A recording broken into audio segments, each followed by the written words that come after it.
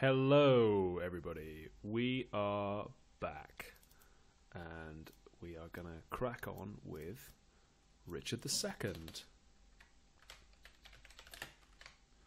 And then after that is Comedy of Errors or possibly Sleep. We'll make a decision at the end of Richard. I think we are going to have some guests on. At the moment, I'm not sure who they're going to be or whether they're available. But Alice, who's on site here, who's been doing the kind of production stuff here, is going to take a bit of a sleepy while we do Richard, and I'll just power through. Yeah, so far we have raised $27,000 for the Samaritans, which is incredible. And there's a lot more to go. So why don't we pick a different color for Richard? Let's have that's quite nice. So a bit of that, and we'll have a bit of what else can we have? Ooh, that's quite nice. Okie dokie. Maybe turn down the red a little bit. Yeah, all right. Richard II. I am ready to go. I'm not sure if there's anyone else in the stage Discord chat, but I'll just crack on. I think we were going to have some other people coming on playing other roles, but yeah, okay. I'm ready to go. I can't hear anyone else at the moment. Is there anyone else in the stage room? Okie dokie. I can't currently hear anyone. So let me just log out of Discord and then log back in again. Give me 1 second.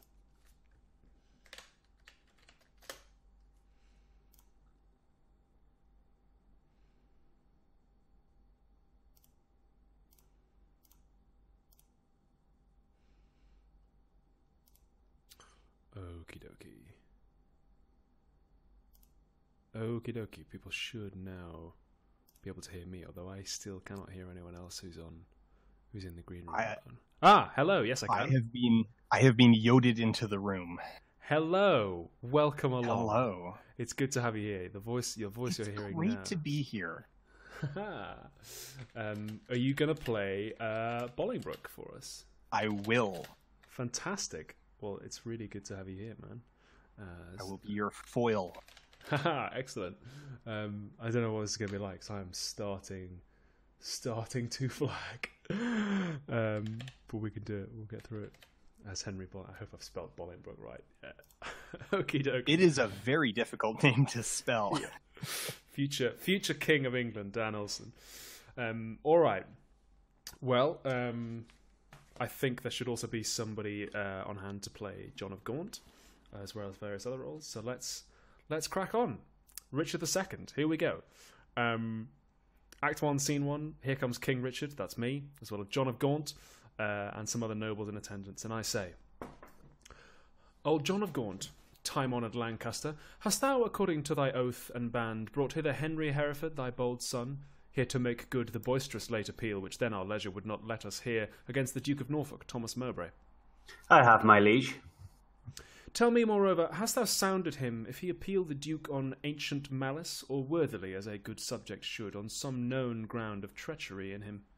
As near as I could sift him on that argument, on some apparent danger seen in him, aimed at your highness, no inveterate malice. Then call them to our presence. Face to face, and frowning brow to brow, ourselves will hear the accuser and the accused freely speak. High-stomached are they both, and full of ire, in rage deaf as the sea, hasty as fire. And in comes Bolingbroke and Sir Thomas Mowbray. Many years of happy days befall, my gracious sovereign, my most loving liege. And I'm also Mowbray, so I say, each day still better others' happiness, until the heavens, envying earth's good hap, add an immortal title to your crown. We thank you both. Yet one but flatters us, as well appeareth by the cause you come, namely to appeal each other of high treason. Cousin of Hereford, what dost thou object against the Duke of Norfolk, Thomas Mowbray? First, heaven be the record to my speech, in the devotion of a subject's love, tendering the precious safety of my prince, and free from other misbegotten hate, come I, appellant to this princely presence, Now, Thomas Mowbray, do I turn to thee, and mark my greeting well, for what I speak my body shall make good upon this earth, or my divine soul answer it in heaven. Thou art a traitor and a miscreant, too good to be so, and too bad to live, since the more fair and crystal is the sky, the uglier seems the clouds that in it fly. Once more, the more to aggravate the note, with a foul traitor's name stuff I thy throat, and wish, so pleasant my sovereign, ere I move, what my tongue speaks, my right drawn sword may prove. Let not my cold words here accuse my zeal. 'Tis not the trial of a woman's war. The bitter clamour of two eager tongues can arbitrate this cause betwixt us twain. The blood is hot that must be cooled for this. Yet can I not of such tame patience boast as to be hushed and naught at all to say? First, the fair reverence of your highness curbs me from giving reins and spurs to my free speech, which else would post until it had returned these terms of treason doubled down his throat, setting aside his high blood's royalty, and let him be no kinsman to my liege. I do defy him, and I spit at him, call him a slanderous coward and a villain, which to maintain I would allow him odds, and meet him were I tied to run afoot, e'en to the frozen ridges of the Alps, or any other ground inhabitable wherever English man durst set his foot. Meantime, let this defend my loyalty. By all my hopes, most falsely doth he lie. Pale, trembling coward, there I throw my gage, disclaiming here the kindred of the king, and lay aside my high blood's royalty, which, fear not, reverence makes thee to accept. If guilty dread have left thee so much strength as to take up mine honour's pawn, then stoop, and that, and all the rights of knighthood, else will I make good against thee arm to arm what I have spoke, or thou canst worse devise. I take it up, and by that sword I swear, which gently laid my knighthood on my shoulder, I'll answer thee in any fair degree, or chivalrous design of knightly trial, and when I mount, alive may I not light, if I be traitor or unjustly fight. What doth our cousin lay to Mowbray's charge? It must be great that can inherit us so much as of a thought of ill in him. Look, what I speak, my life shall prove it true, that Mowbray hath received 8,000 nobles in name of lending for your highness's soldiers, the which he hath detained for lewd employments, like a false traitor and injurious villain. Besides, I say, and will in battle prove, or here or elsewhere to the furthest verge that ever was surveyed by English eye, that all the treasons for these 18 years, complotted and contrived in this land, fetch from false Mowbray their first head and spring. Further, I say, and will maintain, upon his bad life to make all this good, that he did plot the Duke of Gloucester's death, suggest his soon-believing adversaries, and consequently, like a traitor coward, sluiced out his innocent soul through streams of blood, which blood, like sacrificing Abel's cries, even from the tongueless caverns of the earth, to me for justice and rough chastisement, and by the glorious worth of my descent, this arm shall do it, or this life be spent. How high a pitch his resolution soars! Thomas of Norfolk, what sayest thou to this? Oh, let my sovereign turn away his face, and bid his ears a little while be deaf, till I have told this slander of his blood how God and good men hate so foul a liar. Mowbray, impartial are our eyes and ears, were he my brother, nay, our kingdom's heir, as he is but my father's brother's son, now by my sceptre's oar I make a vow. Such neighbour nearness to our sacred blood should nothing privilege him, nor partialize the unstooping firmness of my upright soul. He is our subject, Mowbray, as so art thou. Free speech and fearless I to thee allow. Then, Bolingbroke, as low as to thy heart, through the false passage of thy throat, thou liest. 3 parts of that receipt I had for Calais dispersed I duly to his highness' soldiers. The other part reserved I by consent, for that my sovereign liege was in my debt upon remainder of a dear account, since last I went to France to fetch his queen. Now swallow down that lie. For Gloucester's death I slew him not, but to mine own disgrace neglected my sworn duty in that case. For you, my noble lord of Lancaster, the honourable father to my foe, once I did lay an ambush for your life, a trespass that doth vex my grieved soul. But ere I last received the sacrament, I did confess it, and exactly begged your grace's pardon, and hope I had it. This is my fault. As for the rest appealed, it issues from the rancour of a villain, a recreant and most degenerate traitor, which in myself I boldly will defend, and interchangeably hurl down my gage upon this overweening traitor's foot, to prove myself a loyal gentleman, e'en in the best blood chambered in his bosom, in haste whereof most heartily I pray your highness to assign our trial day. Wrath-kindled gentlemen, be ruled by me. Let's purge this collar without letting blood. This we prescribe, though no physician deep malice makes too deep incision. Forget, forgive, conclude and be agreed. Our doctors say this is no time to bleed. Good uncle, let this end where it begun. We'll calm the Duke of Norfolk, you, your son. To be a makepeace shall become my age. Throw down, my son, the Duke of Norfolk's gage. And Norfolk throw down his. When, Harry? When? Obedience bids, I should not bid again. Norfolk, throw down, we bid, there is no boot. Myself I throw, dread sovereign, at thy foot. My life thou shalt command, but not my shame. The one my duty owes, but my fair name, despite of death that lives upon my grave, to dark dishonour's use thou shalt not have. I am disgraced, impeached and baffled here, pierced to the soul with slander's venomed spear, the which no balm can cure, but his heart blood which breathed this poison. Rage must be withstood. Give me his gage, lions make leopards tame, yea, but not change his spots, take but my shame, and I resign my gage. My dear, dear lord, the purest treasure mortal times afford is spotless reputation. That away men are but gilded loam or painted clay. A jewel in a 10 times barred up chest is a bold spirit in a loyal breast. Mine honour is my life, both grow in one. Take honour from me, and my life is done. Then, dear my liege, mine honour let me try. In that I live, and for that will I die. Cousin, throw down your gage. Do you begin? O God, defend my soul from such deep sin. Shall I seem crestfallen in my father's sight, or with pale beggar fear impeach my height before this outdared dastard?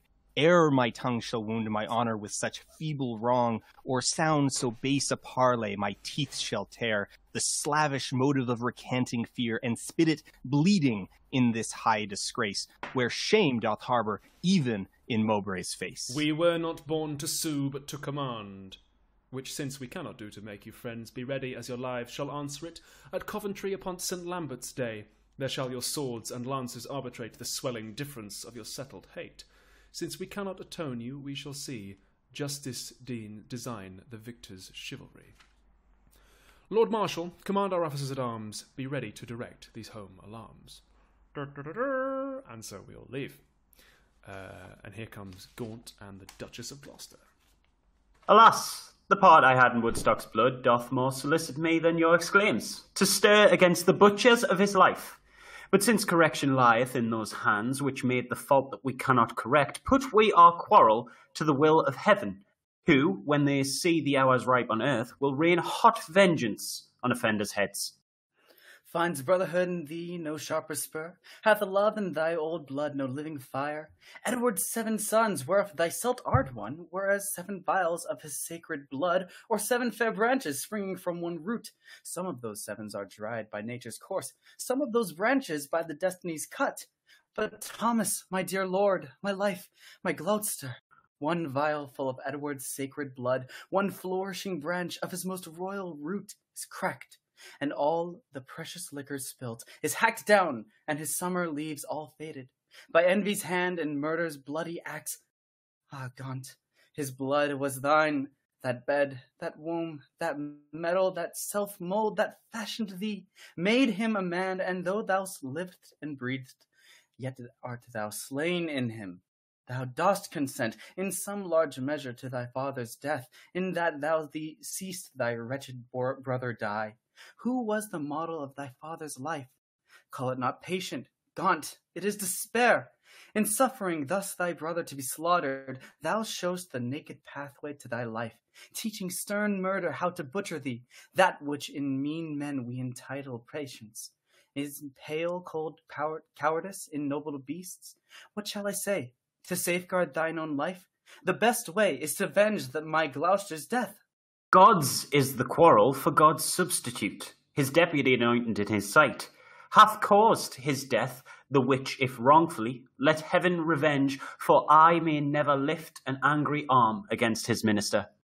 Where then, alas, may I complain myself? To God, the widow's champion and defence. Why then I will. Farewell, old Gaunt. Thou goest to Coventry there to behold our cousin Hereford and fellow Mowbray fight. Oh, sit my husband's wrong on Hereford's spear, that it may enter butcher Mowbray's breast. Or, if misfortune missed the first career, be Mowbray's sins so heavy in his bosom that may break his foaming courser's back, and throw the rider headlong in the lists. A caitiff recant to my cousin Hereford. Farewell, old Gaunt. Thy sometimes brother's wife, with her companion grief, must end her life. Sister, farewell. I must to Coventry. As much good stay with thee as go with me. Yet one word more. Grief boundeth where it falls, not with empty hollowness, but weight. I take my leave before I have begun, for sorrow ends not when it seemeth done. Commend me to thy brother Edmund York. Lo, this is all. Nay, yet depart not so. Though this be all, do not so quickly go. I shall remember more. Bid him, what? With all good speed, at Plashy visit me. Alack, and what shall good old York see but empty lodgings and unfurnished walls, unpeopled offices, untrodden stones? And what here there for welcome but my groans? Therefore commend me, let him not come there, to seek out sorrow what dwells everywhere.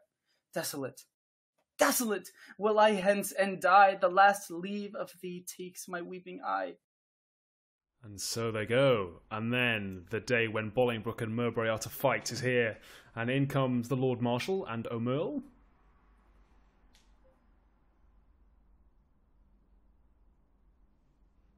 Okay, I guess that's me. I guess I'm also them. I am Duke of O'Merle, but I'm just waiting for Lord Marshal's line. Okay.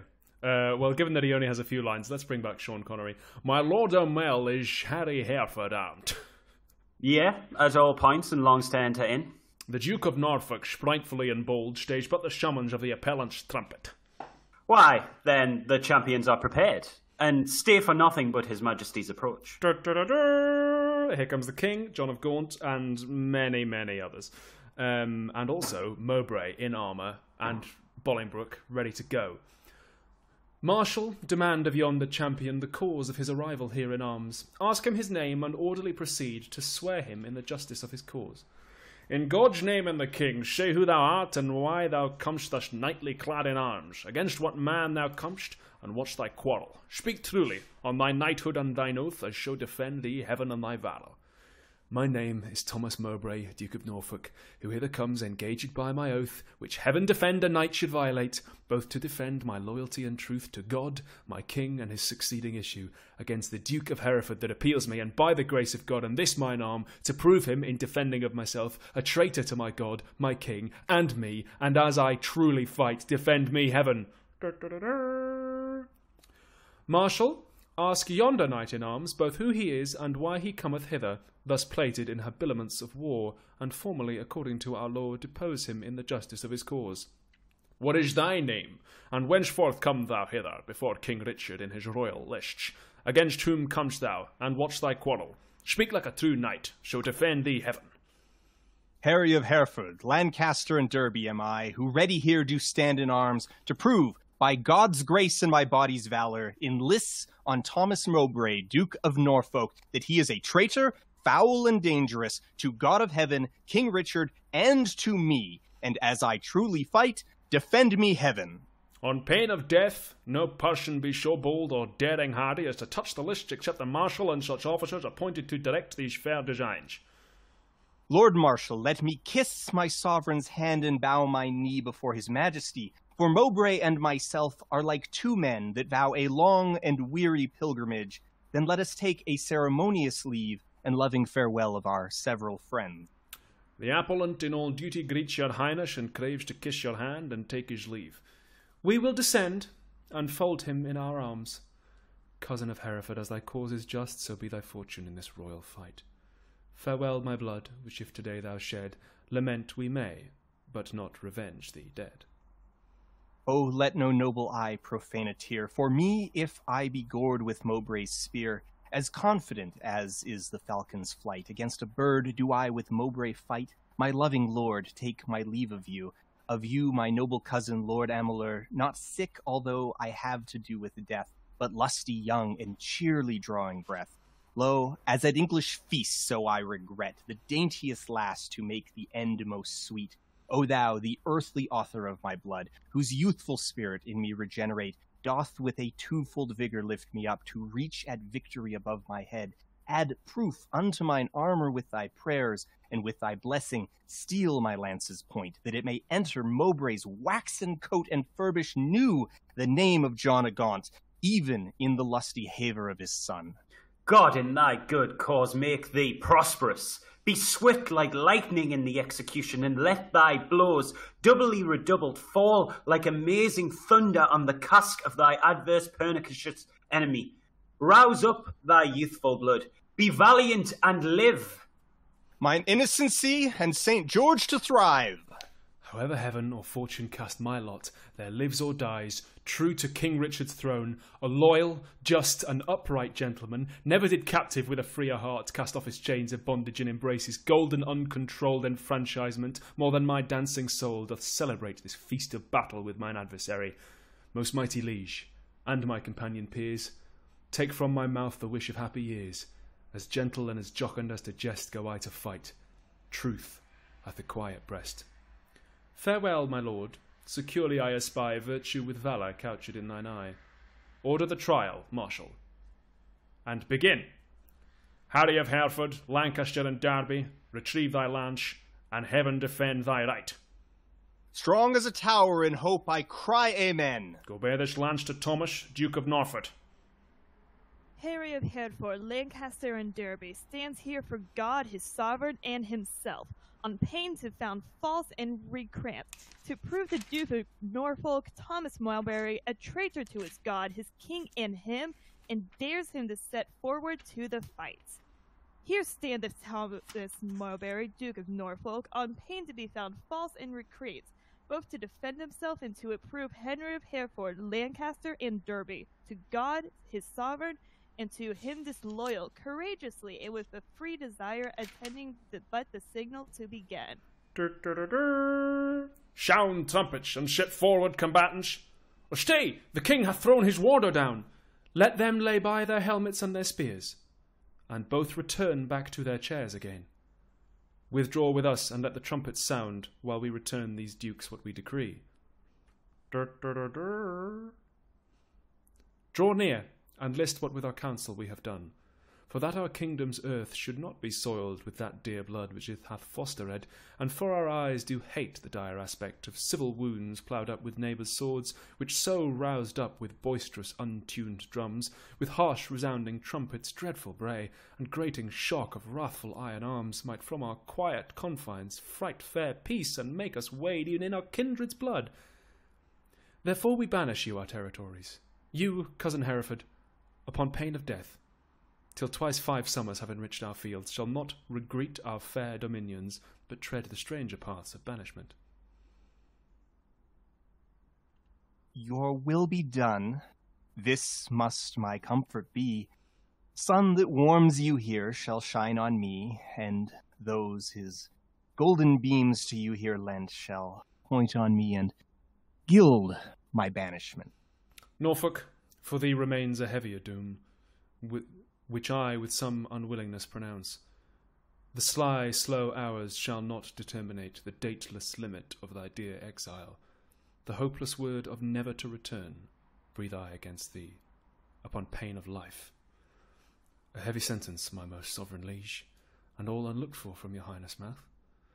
A dearer merit, not so deep a maim, as to be cast forth in the common air, have I deserved at your highness' hands. The language I have learned these 40 years, my native English, now I must forego, and now my tongue's use is to me no more than an unstringed viol or a harp, or like a cunning instrument cased up, or being open, put into his hands that knows no touch to tune the harmony.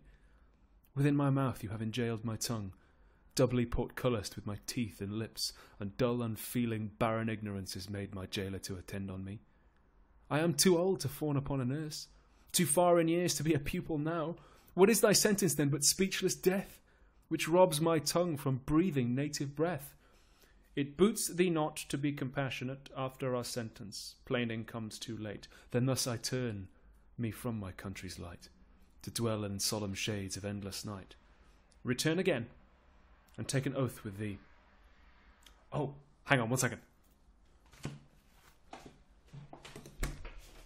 What do we got for the oath? What's he got? What's he got? Oh. I knew there was a reason. God. Lay on our royal sword your banished hands. Swear by the duty that you owe to heaven, or part therein we banish with yourselves, to keep the oath that we administer. You never shall, so help you truth and heaven, embrace each other's love in banishment, nor ever look upon each other's face, nor ever write, regret, or reconcile this lowering tempest of your home-bred hate, nor ever by advised purpose meet to plot, contrive, or complot any ill against us, our state, our subjects, or our land. I swear. And I, to keep all this. Norfolk so far as to mine enemy. By this time, had the king permitted us, one of our souls had wandered in the air, banished this frail sepulchre of our flesh, and now our flesh is banished from this land. Confess thy treasons ere thou fly this realm. Since thou hast far to go, bear not along thy clogging burden of a guilty soul. No, Bolingbroke. If ever I were traitor, my name be blotted from the book of life, and I from heaven banished as from hence. But what thou art, heaven, thou, and I do know. And all too soon I fear the king shall rue. Farewell, my liege. Now no way can I stray, save back to England. All the world's my way. And Mowbray exits, never to return. That's his whole role in the play. And King Richard says, Uncle, even in the glasses of thine eyes I see thy grieved heart. Thy sad aspect hath from the number of his banished years plucked 4 away. 6 frozen winters spent, return with welcome home from banishment.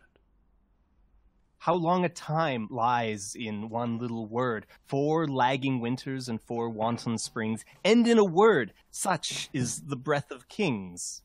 I thank my liege, that in regard of me he shortens 4 years of my son's exile, but little vantage shall I reap thereby. For ere the 6 years that he hath to spend can change their moons and bring their times about, my oil-dried lamp and time-bewasted light shall be extinct with age and endless night.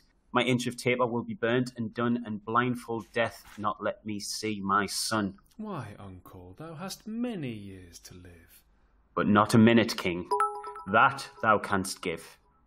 Shorten my days thou canst with sullen sorrow, and pluck nights from me, but not lend a morrow. Thou canst help time to furrow me with age, but stop no wrinkle in his pilgrimage.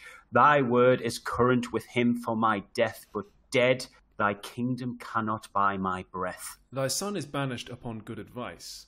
Whereto thy tongue a party verdict gave, why at our justice seem'st thou then to lour? Things sweet to taste prove indigestion sour. You urged me as a judge, but I had rather you would have bid me argue like a father. Oh, had it been a stranger, not my child. To smooth his fault I should have been more mild. A partial slander sought I to avoid, and in the sentence my own life destroyed. Alas, I looked when some of you would say I was too strict to make mine own way, but you gave leave to my unwilling tongue against my will to do myself this wrong. Cousin, farewell, and uncle bid him so.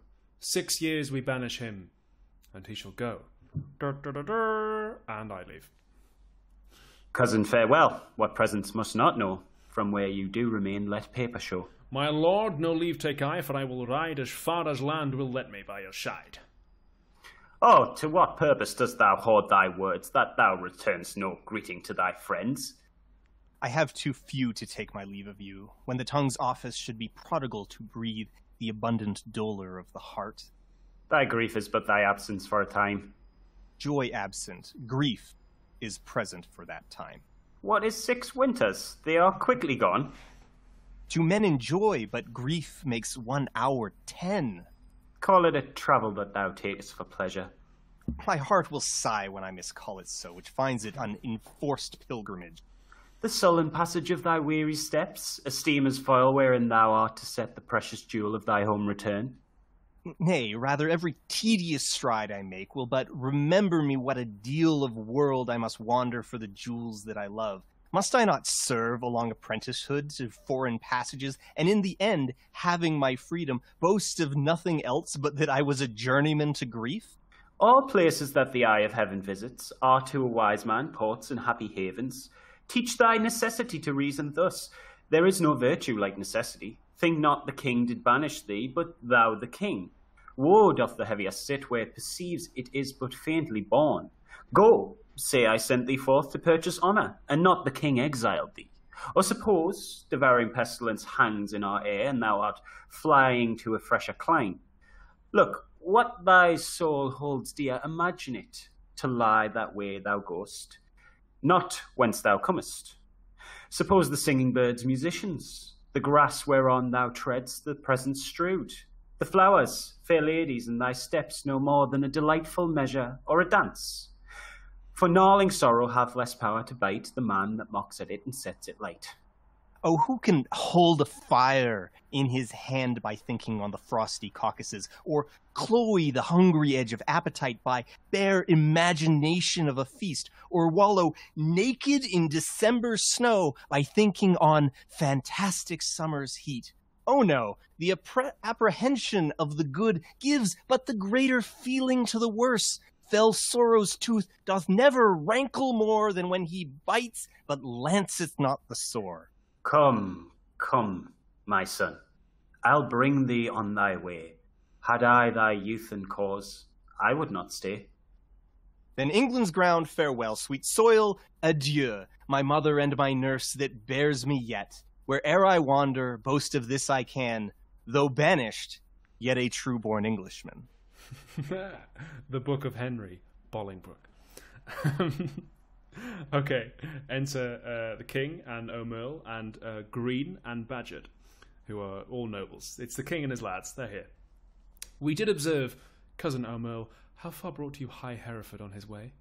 I brought High Hereford, if you call him so, but to the next highway, and there I left him. And say what store of parting tears were shed? Faith, none for me, except the northeast wind, which then blew bitterly against our faces, awakened the sleeping room, and so by chance did grace our hollow parting with a tear. What said our cousin when you parted with him? Farewell, and for my heart disdained that my tongue should so profane the word that taught me craft to counterfeit oppression of such grief, that words seemed buried in my sorrow's grave. Marry would the word farewell have lengthened the hours, and added years to his short banishment. He should have had a volume of farewells, but since it would not, he had none of me. He is our cousin, but 'tis doubt, when time shall call him home from banishment, whether our kinsmen come to see his friends. Ourself and Bushy, Badgett here, and Green, observed his courtship to the common people, how he did seem to dive into their hearts with humble and familiar courtesy, what reverence he did throw away on slaves, wooing poor craftsmen with the craft of smiles, and patient underbearing of his fortune, as 'twere to banish their effects with him. Off goes his bonnet to an oyster wench.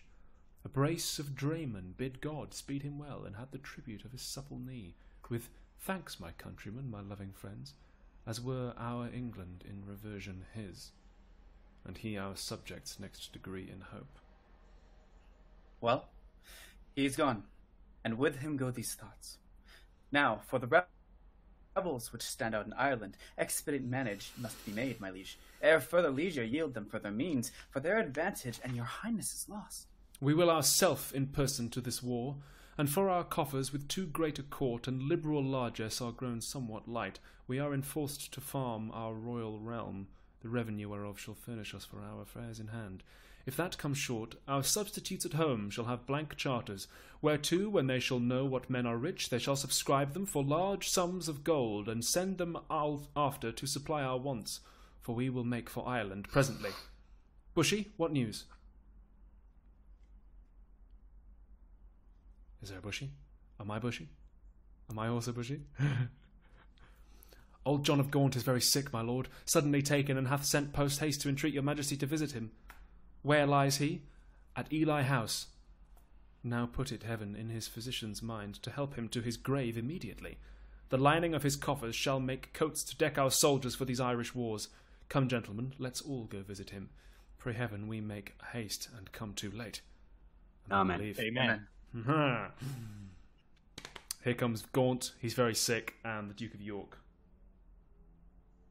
Will the king come that I may breathe my last in wholesome counsel to his unstead youth?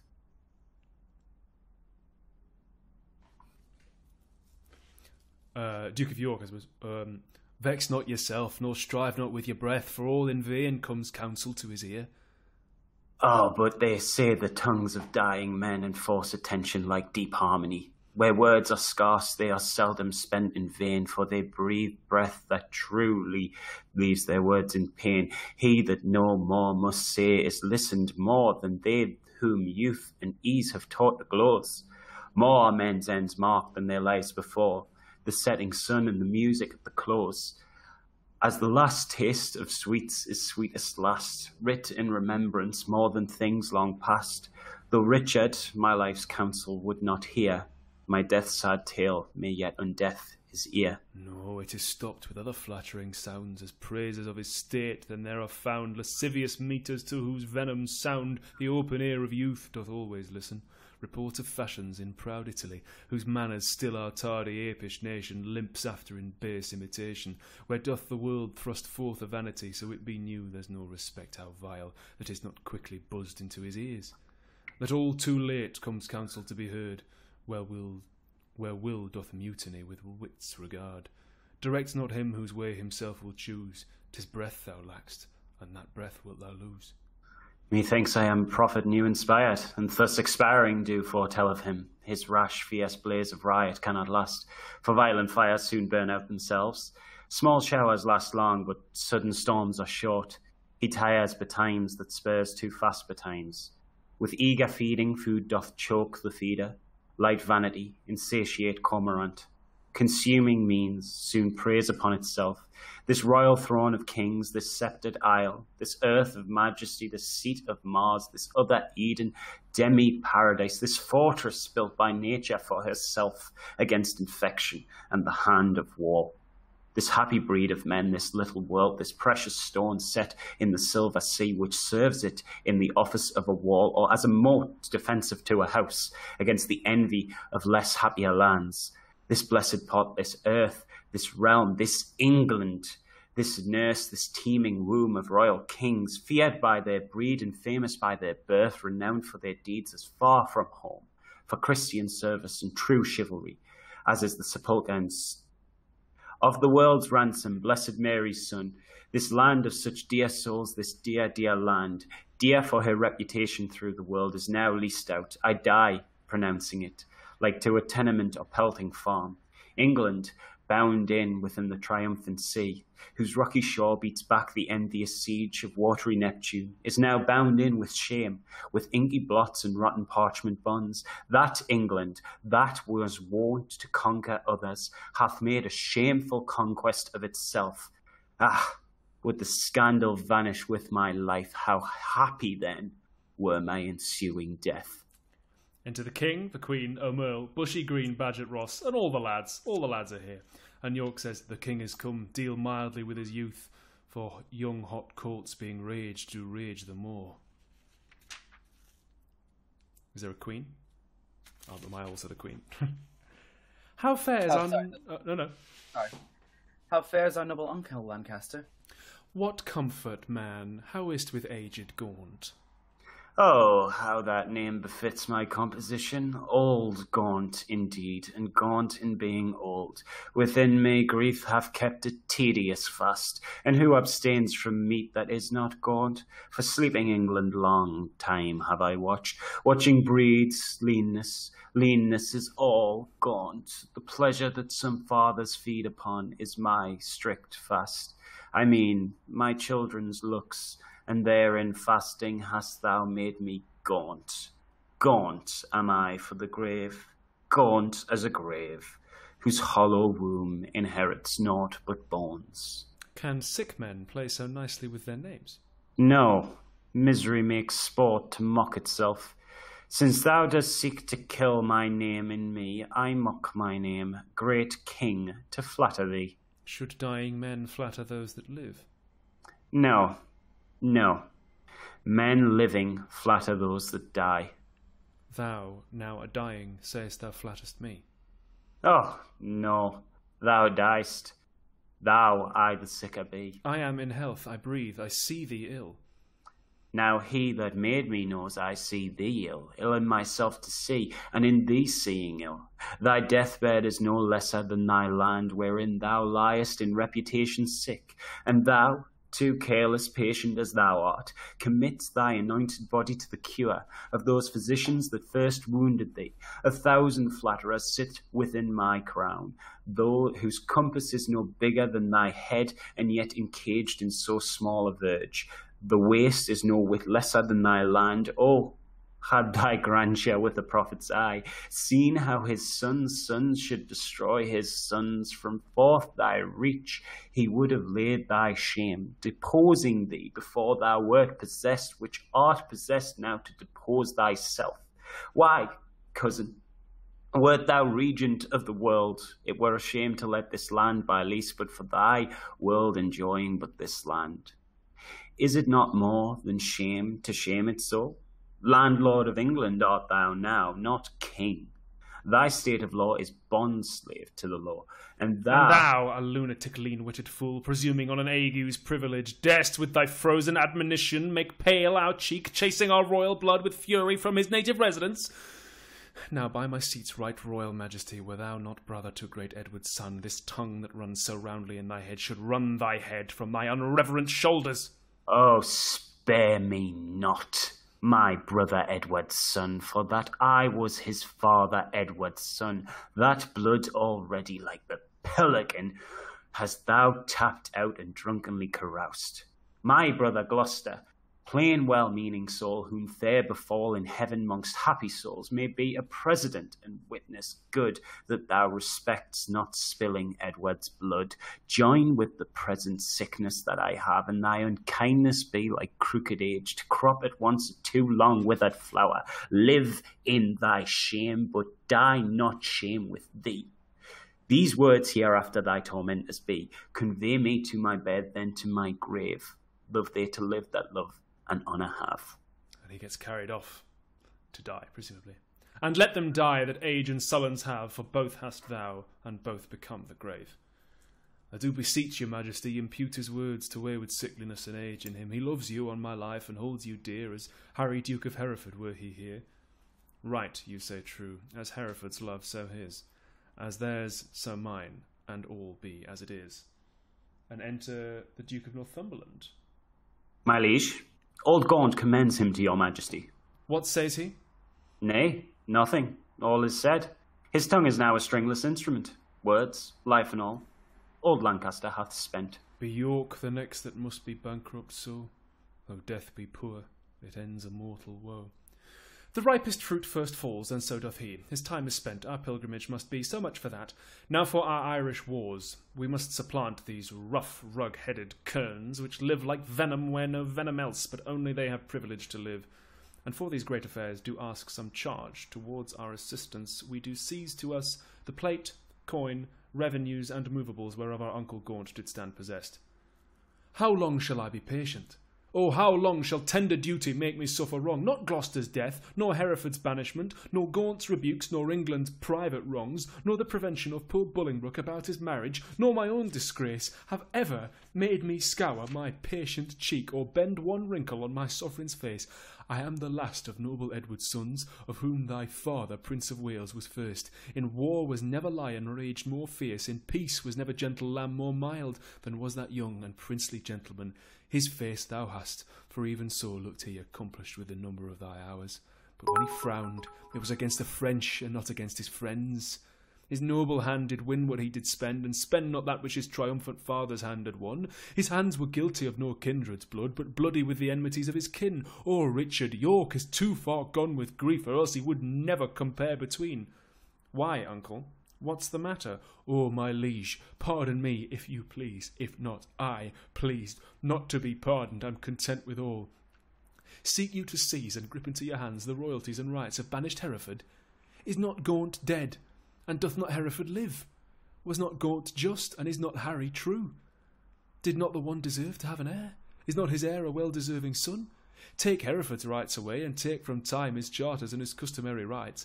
Let not tomorrow then ensue today, be not thyself. For how art thou a king but by fair sequence and succession?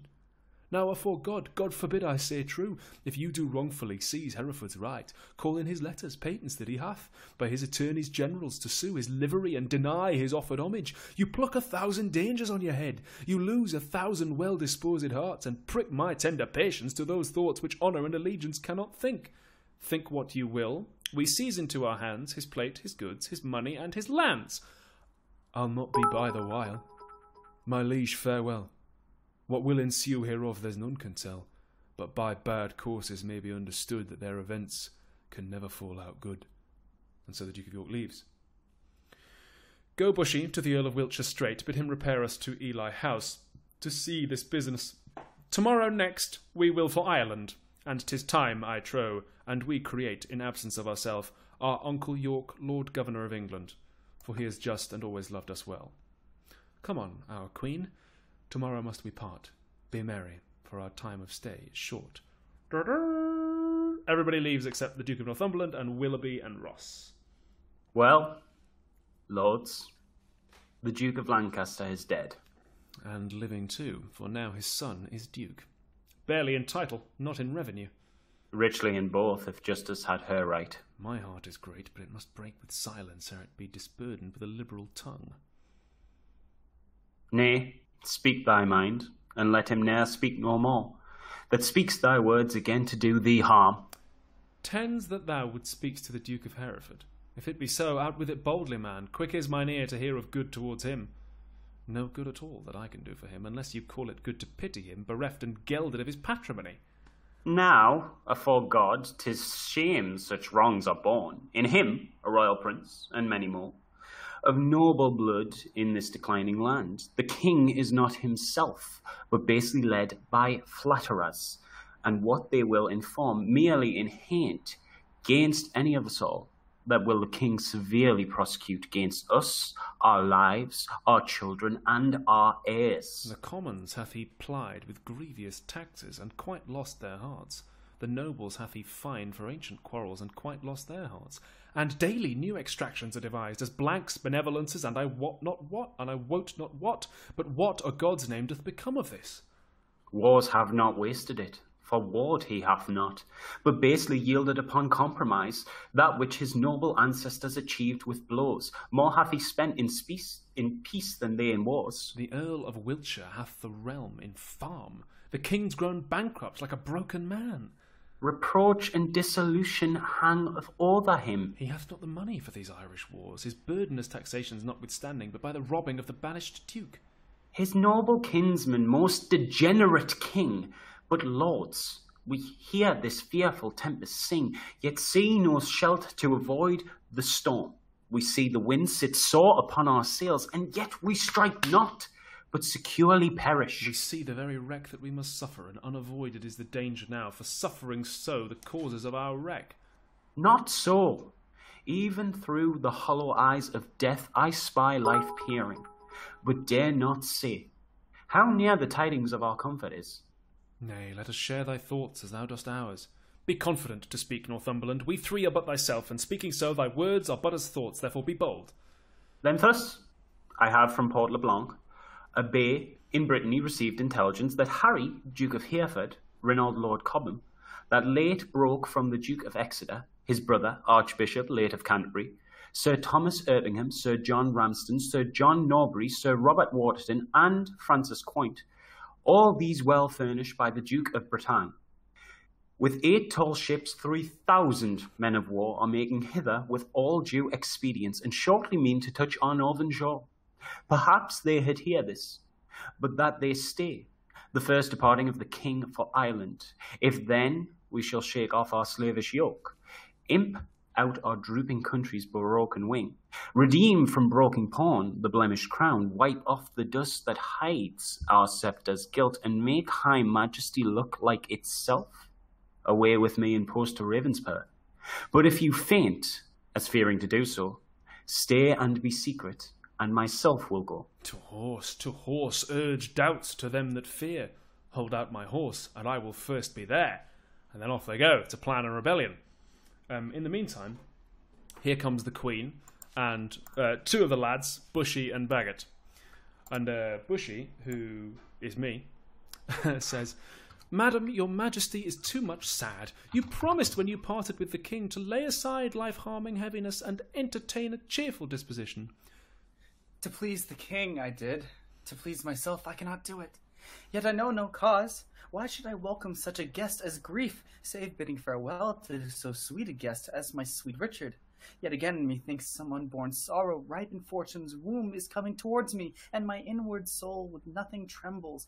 At something it grieves more than with parting from my lord the king. Each substance of a grief hath 20 shadows, which shows like grief itself, but is not so. For sorrow's eye, glazed with blinding tears, divides one thing entire to many objects, like perspectives, which rightly gazed upon show nothing but confusion. Eyed awry distinguish form.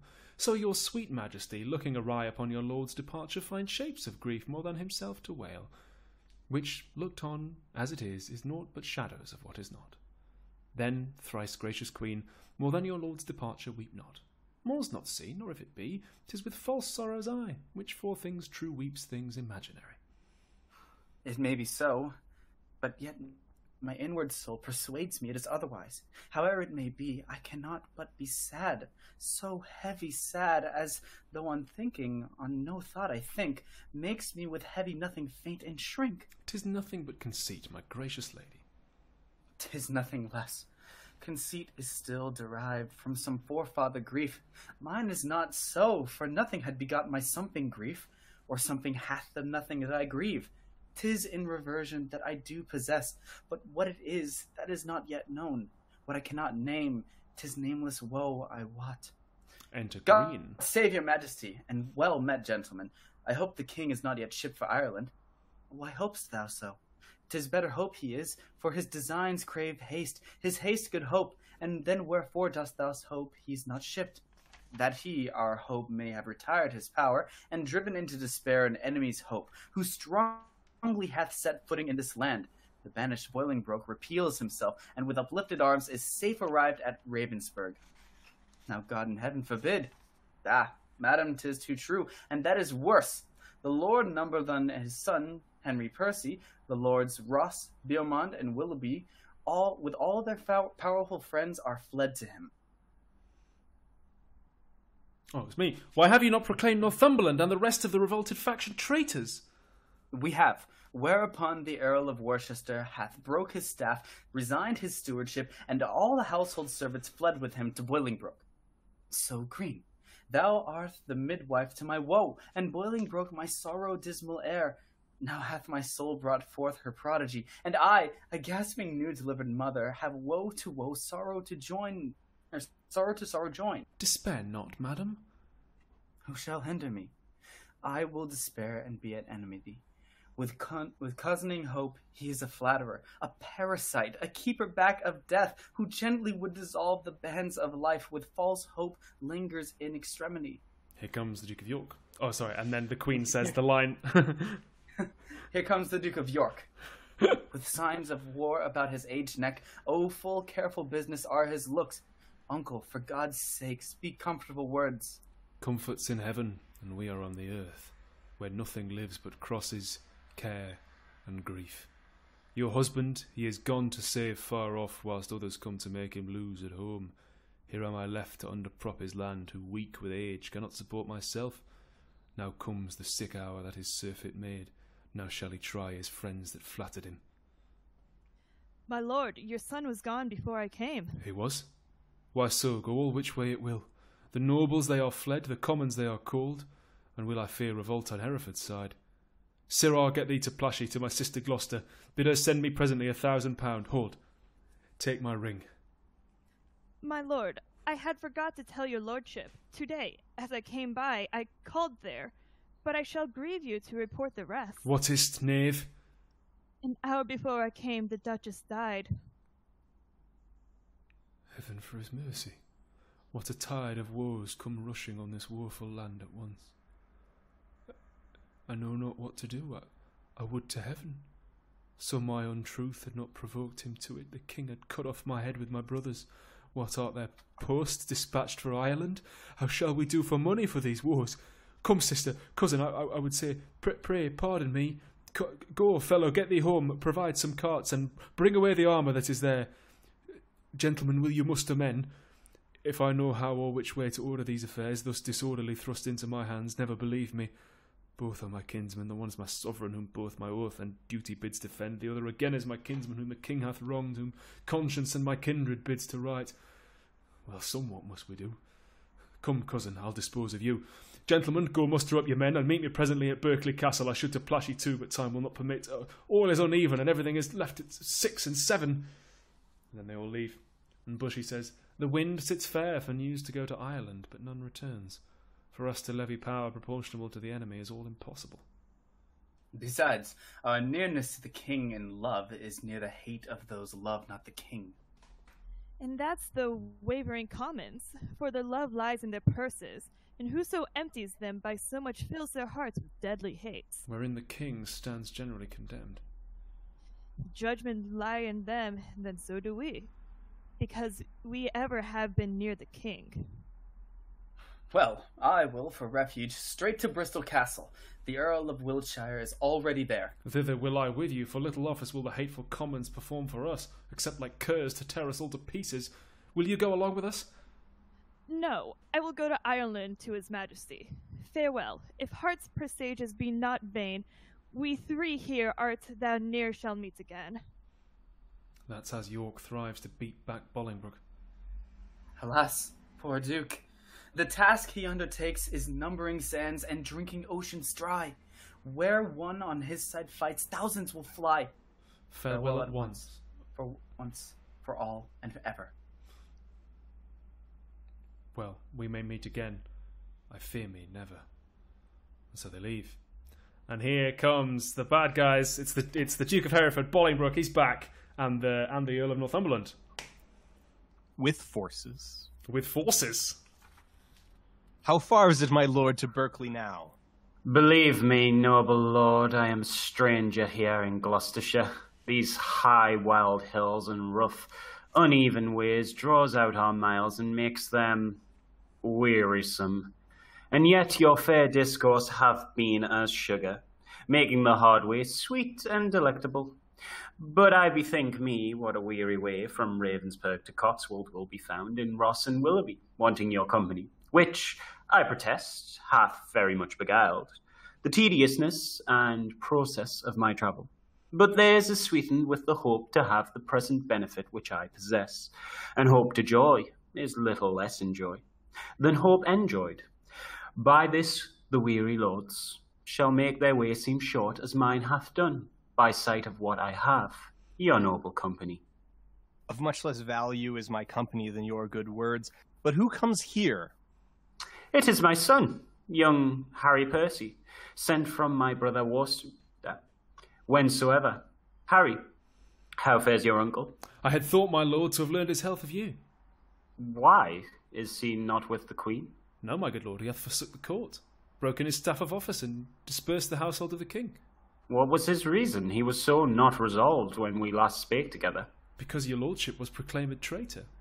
But he, my lord, has gone to Ravensburg to offer service to the Duke of Hereford, and sent me over by Berkeley to discover what power the Duke of York had levied there, then with direction to repair to Ravensburg.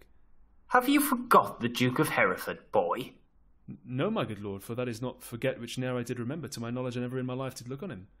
Then learn to know him now. This is the Duke. Oh, my gracious lord, I tender you my service, such as it is, being tender, raw, and young, which elder days shall ripen and confirm to more approved service and desert. I thank thee, gentle Percy, and to be sure I count myself in nothing else so happy as in a soul remembering my good friends. And as my fortune ripens with thy love, it shall be still thy true love's recompense. My heart this covenant makes, my hand thus seals. How far is it to Berkeley? And what keeps good old York there with his men of war? There stands the castle by yon tuft of trees, manned with 300 men, as I've heard, and in it are the lords of York, Berkeley, and Seymour, none else of name and noble estimate. And here come Ross and Willoughby, one of whom is me, both of whom is me. Here come two more me's. Here come the lords of Ross and Willoughby, bloody with spurring, fiery red with haste. Welcome, my lords. I wot your love pursues a banished traitor. All my treasury is yet but unfelt thanks, which more enriched shall be your love and labour's recompense. Your presence makes us rich, most noble lord, and far surmounts our labour to attain it. Evermore thanks the exchequer of the poor, which till my infant fortune comes to years stands for my bounty. But who comes here? It is my lord of Berkeley, as I guess. Also me. My lord of Hereford, my message is to you. It's like NPCs. My message is to you. My lord, my answer is to Lancaster, and I am come to seek that name in England.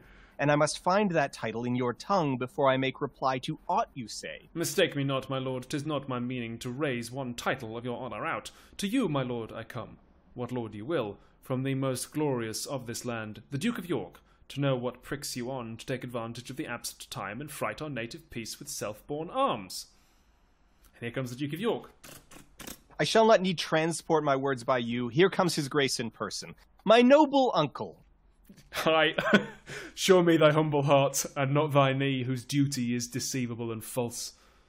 My gracious uncle. Tut grace me no grace, nor uncle me no uncle. I am no traitor's uncle, and that word grace in an ungracious mouth is but profane. Why have these banished and forbidden legs dared once to touch a dust of England's ground? But then more why have thou dared to march so many miles upon her peaceful bosom, frighting her pale-faced villagers with war and ostentation of despised arms? Comest thou because the anointed king is hence? Why, foolish boy, the king is left behind, and in my loyal bosom lies his power, were I but now the lord of such hot youth as when brave Gaunt, thy father, and myself rescued the Black Prince, that young Mars of men, from forth the ranks of many thousand French. Or then how quickly should this arm of mine, now prisoner to the palsy, chastise thee and minister correction to thy fault. My gracious uncle, let me know my fault. On what condition stands it, and wherein? Even in condition of the worst degree, in gross rebellion and detested treason, thou art a banished man, and here art come before the expiration of thy time in braving arms against thy sovereign.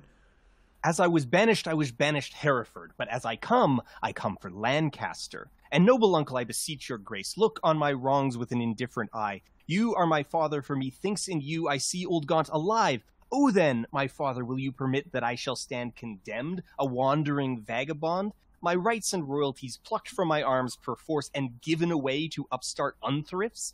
Wherefore was I born? In that my cousin, king be king of England, I must be granted I am Duke of Lancaster. You have a son, Amerler, my noble cousin. Had you first died, and he been thus trod down, he should have found his uncle Gaunt a father, to rouse his wrongs and chase them to the bay. I am denied to sue my livery here, and yet my letter's parents gave me leave. My father's goods are all disdained and sold, and these and all are amiss employed. What would you have me do? I am a subject, and I challenge law. Attorneys are denied me, and therefore personally I lay my claim to my inheritance of free descent. The noble duke hath been too much abused. It stands your grace upon to do him right. Base men by his endowments are made great. My lords of England, let me tell you this. I have had feeling of my cousin's wrongs, and laboured all I could to do him right. But in this kind to come, in braving arms, be his own carver and cut out his way to find out right with wrongs, it may not be. And you that do abet him in this kind, cherish rebellion, and are rebels all. The noble duke hath sworn his coming is but for his own, and for the right of that we all have strongly sworn to give him aid, and let him ne'er see the joy that breaks that oath. Well, I see the issue of these arms. I cannot mend it, I must needs confess, because my power is weak, and all ill left. But if I could, by him that gave me life, I would attach you all, and make you stoop unto the sovereign mercy of the king. But since I cannot, be it known to you, I do remain as neuter, so fare you well, unless you please to enter in the castle, and there repose you for the night. An offer, uncle, that we will accept, but we must win your grace to go with us to Bristol Castle, which they say is held by Bushy, Bagot, and their accomplices, the caterpillars of the Commonwealth, which I have sworn to weed and pluck away. It may be with I go with you, but yet I'll pause, for I am loath to break our country's laws. Nor friends nor foes to me welcome you are. Things past redress are now with me past care. And then they all leave. Let me just have a look at where's a good place to have an intermission. Oh yeah, why don't we get to the end of Act 3, Scene 1, and then we'll have the intermission. So 2 more scenes. So enter Lord Salisbury, who is also me, and a Welsh captain who can be anyone. Yep. Cool. Can you do a Welsh accent? Oh, no. Don't worry about it. But wouldn't even attempt it. My lord of Salisbury, we have stayed 10 days and hardly kept our countrymen together, and yet we hear no tidings from the king. Therefore we will disperse ourselves. Farewell. Oh, stay yet another day, thou trusty Welshman. The king reposeth all his confidence in thee. 'Tis thou the king is dead. We will not stay. The bay trees in our country are withered, and meteors fright the fixed stars of heaven. The pale-faced moon looks bloody on the earth, and lean-looked prophets whispered fearful change. Rich men look sad, and ruffians dance and leap, the one in fear to lose what they enjoy, the others to enjoy by rage and war. These signs forerun the death and the fall of kings. Farewell. Our countrymen are gone and fled, and well assured Richard that their king is dead. Oh, Richard, with eyes of heavy mind I see thy glory like a shooting star fall to the base earth from the firmament. Thy sun sets weeping in the lowly west, witnessing storms to come, woe and unrest. Thy friends are fled to wait upon thy foes, and crossly to thy good all fortune goes. I don't know why, but for some reason whenever Shakespeare writes Welshmen, they're always really superstitious. They're always like, ooh, like Merlin and meteors, ooh. I think in Henry IV Part 1, there's another Welshman who's like, ooh, you can't. It's like, I'm a Leo, I can't do it. Anyway, here comes Bolingbroke, the Duke of York, all the lads, all the rebel lads, and they've taken Bushy and Green and the Richard's lads. They've taken Richard's lads prisoner, and here they come. Bring forth these men. Bushy and Green, I will not vex your souls, since presently your souls must part your bodies, with too much urging your pernicious lives, for 'twere no charity yet to wash your blood from off my hands. Here, in the view of men, I will unfold some causes for your deaths. You have misled a prince, a royal king, a happy gentleman in blood and lineaments. By you, unhappied and disfigured clean, you have in manner with your sinful hours made a divorce betwixt his queen and him, broke the possession of a royal bed, and stained the beauty of a fair queen's cheeks with tears drawn from her eyes by your foul wrongs. Myself, a prince by fortune of my birth, near to the king in blood and near in love, till you did make him misinterpret me, have stooped my neck under your injuries, and sighed my English breath in foreign clouds, eating the bitter bread of banishment, whilst you have fed upon my signories, disparked my parks, and felled my forest woods, from mine own windows, torn my household coat, raised out my emprise, leaving me no sign, save men's opinions and my living blood, to show the world I am a gentleman. This, and much, much more than twice all this, condemn you to death. See them delivered over to execution and the hand of death. More welcome is the stroke of death to me than Bolingbroke to England. Oh, my confidence that heaven will take our souls and plague injustice with the pains of hell. My lord Northumberland, see them dispatched. Uncle, you say the queen is at your house. For God's sake, fairly let her be entreated. Tell her I send to her my kind commends. Take special care my greeting be delivered. A gentleman of mine I have dispatched with letters of your love to her at large. Thank gentle uncle. Come, lords, away, to fight with Glendower and his accomplices, a while to work, and after, holiday. Ah, so the rebels are making their move. Okay, why don't we take 5 minutes? I'm gonna have myself a cup of tea. And then we are so close to $30,000 for the Samaritans. That's amazing. Oh, my word. So let's take a 5-minute intermission as we F's in the chat for Bushy, Bushy and Green have had their heads cut off, and we'll be back in 5 minutes with the rest of the rebellion.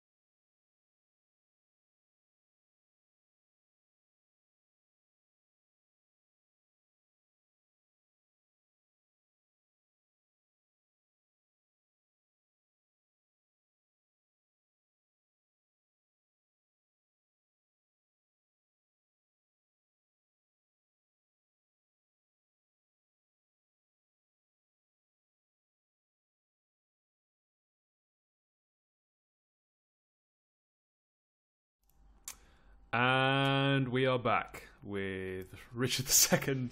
We are into Act 3, Scene 2. And here comes Richard and the lads. All the lads that are left anyway, because some of them just got their heads cut off. But anyway, here they come. And King Richard says, Barclockley Castle, call you this at hand? Yea, my lord. How brooks your grace the air, after your late tossing on the breaking seas? Needs must I like it well. I weep for joy to stand upon my kingdom once again. Dear earth, I do salute thee with my hand. The rebels wound thee with their horses' hoofs, as a long-parted mother with her child plays fondly with her tears and smiles in meeting. So weeping, smiling, greet I thee, my earth, and do I thee favour with my royal hands. Freed not thy sovereign's foe, my gentle earth, nor with thy sweets comfort his ravenous sense, but let thy spiders that suck up thy venom, and heavy-gated toads lie in their way, doing annoyance to this treacherous feet, with which usurping steps do trample thee, yield stinging nettles to mine enemies, and when they from thy bosom pluck a flower, guard it, I prithee, with a lurking adder, whose double tongue may with a mortal touch throw death upon thy sovereign's enemies. Mock not my senseless conjuration, lords. This earth shall have a feeling, and these stones prove armed soldiers ere her native king shall falter under foul rebellion's arms. Who's Carlisle? Am I Carlisle? I can be Carlisle. Wait, I've got a list here. Here we go. No, I'm also Carlisle. You're Carlisle. Alice wrote it all down. Fear not, my lord, that power that made you king hath power to keep you king in spite of all. I'm not O'Mill, though. Someone else is O'Mill. Oh, sorry, it's got more text on my version, so I didn't know you were line. No. He means, my lord, that we are too remiss, whilst Bolingbroke, through our security, grows strong and great in substance and in power. Discomfortable cousin, knowest thou not that when the searching eye of heaven is hid behind the globe that lights the lower world, then thieves and robbers range abroad unseen, and murders and outrage bloody here. But when from under this terrestrial ball he fires the proud tops of the eastern pines, and darts his lightning through every guilty hole, then murders, treasons, and detested sins, the cloak of night being plucked from off their backs, stand bare and naked, trembling at themselves.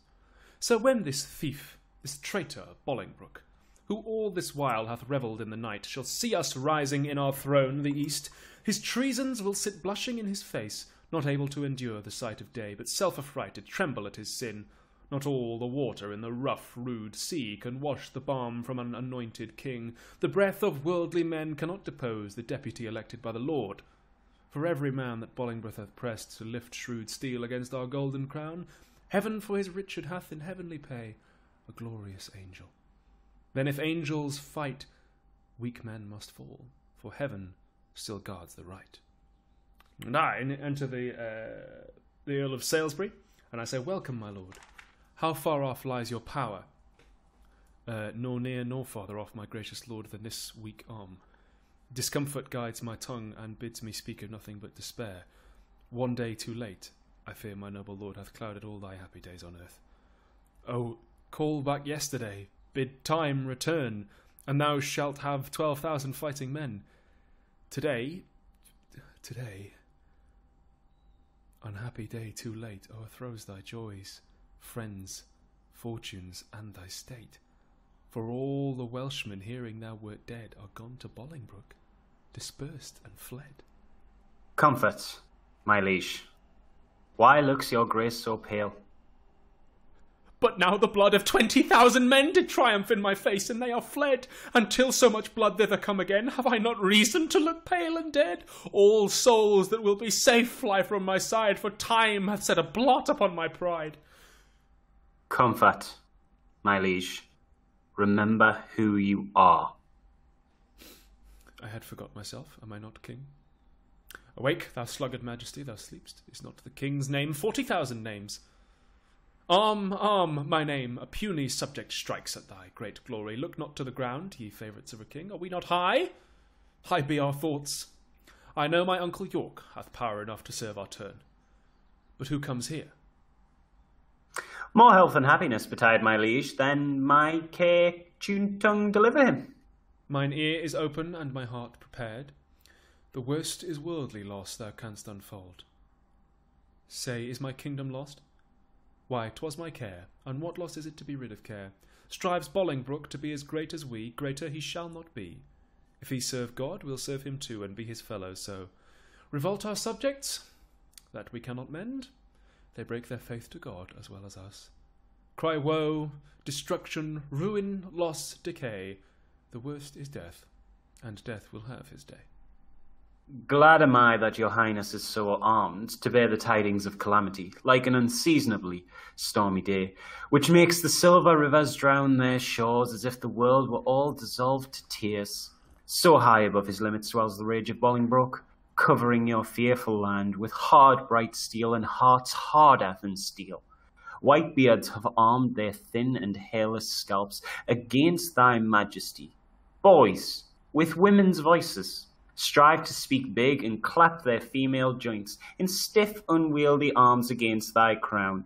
The very beadsmen learn to bend their bows of double fatal yew against thy state. Yea, distaff women manage rusty bills against thy seat, both young and old rebel. And all goes worse than I have the power to tell. Too well, thou tell'st the tale so ill. Where is the Earl of Wiltshire? Where is Bagot? What is become of Bushy? Where is Green, that they have let the dangerous enemy measure our confines with such peaceful steps? If we prevail, their heads shall pay for it. I warrant they've made peace with Bolingbroke. Peace they have made with him indeed, my lord. Oh, villains! Vipers, damned without redemption, dogs easily won to fawn on any man, snakes in my heart blood warmed that sting my heart, 3 Judases, each one thrice worse than Judas, would they make peace? Terrible hell make war upon their spotted souls for this offence. Sweet love, I see changing his property turns to the sourest and most deadly hate. Again, uncurse their souls, their peace is made with heads and not with hands. Those whom you curse have felt the worst of death's destroying wound, and lie full low, graved in the hollow ground. Is Bushy, Green, and the Earl of Wiltshire dead? Aye, all of them at Bristol lost their heads. Where is the Duke, my father, with his power? No matter where. Of comfort no man speak. Let's talk of graves, of worms and epitaphs. Make dust our paper, and with rainy eyes write sorrow on the bosom of the earth. Let's choose executors, and talk of wills. And yet not so, for what can we bequeath save our deposed bodies to the ground? Our lands, our lives, and all are Bolingbroke's, and nothing can we call our own but death, and that small model of the barren earth which serves as paste and cover to our bones. For heaven's sake, let us sit upon the ground, and tell sad stories of the death of kings, how some have been deposed, some slain in war, some haunted by the ghosts they have deposed, some poisoned by their wives, some sleeping killed, all murdered. For within the hollow crown that rounds the mortal temples of a king keeps death his court, and there the antic sits, scoffing his state and grinning at his pomp, allowing him a breath, a little seen to monarchize, be feared and kill with looks, infusing him with self and vain conceit, as if this flesh, with walls about our life, were brass impregnable, and humoured thus comes at the last, and with a little pin bores through his castle walls, and farewell, king. Cover your heads and mock not flesh and blood with solemn reverence. Throw away respect, tradition, form, and ceremonious duty, for you have but mistook me all this while. I live with bread like you, feel want, taste grief, need friends. Subjected thus, how can you say to me I am a king? And I'm also Carlisle. My lord, wise men ne'er wail their present woes, but presently prevent the ways to wail, to fear the foe, since fear oppresseth strength, gives in your weakness strength unto your foe. And so your follies fight against yourself, fear and be slain. No worse can come to fight and die is death destroying death, where fearing dying pays death's servile breath. My father hath the power, inquire of him, and learn to make a body of a limb. Thou chidst me well. Proud Bolingbroke, I come to change blows with thee for our day of doom. This ague you fit to fear is overblown, an easy task it is to win our own. Say, Scroop, where lies our uncle with his power? Speak sweetly, man, although thy looks be sour. Men judge by the complexion of the sky, the state and inclination of the day. So may you by my dull and heavy eye, my tongue hath but a heavier tale to say. I play the torturer, by small and small, to lengthen out the worst that must be spoken. Your uncle York is joined with Bolingbroke, and all your northern castles yielded up, and all your southern gentlemen in arms upon his party. Thou hast said enough. Beshrew thee, cousin, which didst lead me forth of that sweet way I was in to despair. What say you now? What comfort have we now? By heaven, I'll hate him everlastingly that bids me be of comfort any more. Go to Flint Castle, there I'll pine away. A king woe's slave shall kingly woe obey. The power I have discharged, and let him go. To hear the land that hath some hope to grow, for I have none. Let no man speak again to alter this, for counsel is but vain.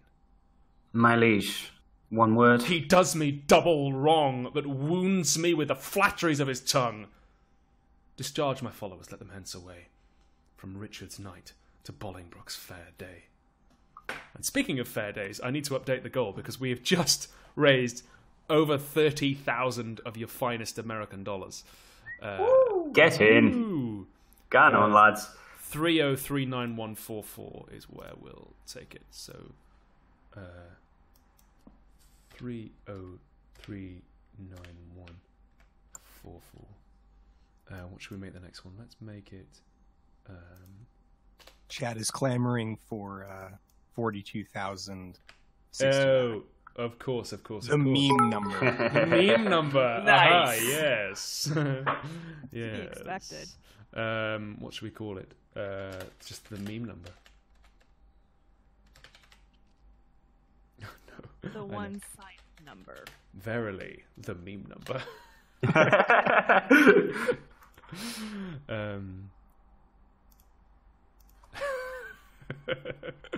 I didn't type it. Earlier on, I accidentally typed 150,000 when I meant 50,000 for a while. It was like 10 times what I meant it to be. Okay. Oh my god, the sun's coming up. All right. Speaking of the sun rising, the sun is rising on Bolingbroke in his efforts to overthrow the land. So, enter with drum and colours Bolingbroke, the Duke of York, Northumberland, and their attendants. So that by this intelligence we learn the Welshmen are dispersed, and Salisbury has gone to meet the king, who lately landed with some few private friends upon this coast.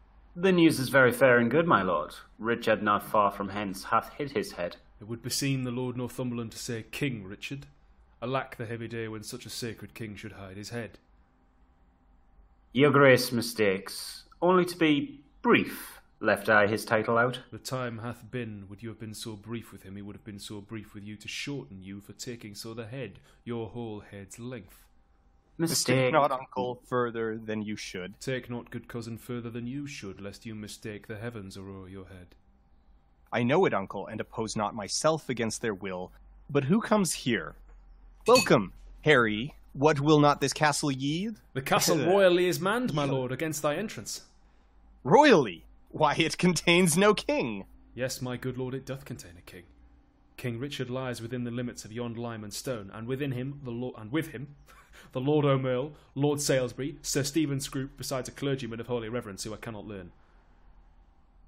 Oh, be like it is the Bishop of Carlisle. Noble lords, go to the rude ribs of that ancient castle, through brazen trumpets send the breath of parley into his ruined ears, and thus deliver. Henry Bolingbroke on both his knees doth kiss King Richard's hand, and send allegiance and true faith of heart to his most royal person, hither come even at his feet to lay my arms and power, provided that my banishment repealed and lands restored again be freely granted. If not, I'll use the advantage of my power and lay the summer's dust with showers of blood rained from the wounds of slaughtered Englishmen, to which, how far off from the mind of Bolingbroke it is, such crimson tempests should bedrench the fresh green lap of fair King Richard's land, my stooping duty tenderly shall show. Go, signify as much, where here we march upon the grassy carpet of this plain. Let's march without the noise of threatening drum, that from this castle's tattered battlements our fair appointments may well be pursued. Methinks King Richard and myself should meet, with no less terror than the elements of fire and water when their thundering shock at meeting tears the cloudy cheeks of heaven. Be he the fire, I'll be the yielding water, the rage be his, whilst on earth I reign. My waters on the earth and not on him. March on and mark King Richard how he looks. See, King Richard doth himself appear, as doth the blushing discontented sun, from out the fiery portal of the east, when he perceives the envious clouds are bent to dim his glory and stain the track of his bright passage to the Occident. Yet looks he like a king. Behold his eye, as bright as is the eagle's, lightens forth controlling majesty. Alack for woe, that any harm should stay in so fair a show. We are amazed. And thus long have we stood to watch the fearful bending of thy knee, because we thought ourself thy lawful king. And if we be, how dare thy joints forget to pay their awful duty to our presence? If we be not, show us the hand of God that hath dismissed us from our stewardship, for well we know no hand of blood and bone can grip the sacred handle of our sceptre, unless he do profane, steal, or usurp. And though you think that all, as you have done, have torn their souls by turning them from us, and we are barren and bereft of friends, yet know, my master, God omnipotent, is mustering in his clouds on our behalf armies of pestilence, and they shall strike your children yet unborn and unbegot that lift your vassal hands against my head, and threat the glory of my precious crown. Tell Bolingbroke, for yond methinks he is, that every stride he makes upon my land is dangerous treason. He is come to ope the purple testament of bleeding war, but ere the crown he looks for live in peace, 10,000 bloody crowns of mother's sons shall ill become the flower of England's face, change the complexion of her maid pale peace to scarlet indignation, and bedew her pastor's grass with faithful English blood. The King of Heaven forbid our Lord the King should so with civil and uncivil arms be rushed upon. Thy thrice noble cousin, Harry Bolingbroke, doth humbly kiss thy hand, and by the honourable tomb he swears that stands upon your royal grandsire's bones, and by the royalties of both your bloods, currents that spring from one most gracious head, and by the buried hand of warlike Gaunt, and by the worth and honour of himself.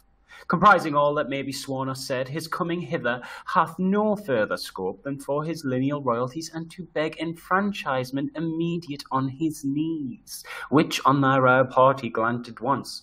His glittering arms he will commend to rust, his barbed steeds to stables, and his heart to faithful service of your majesty.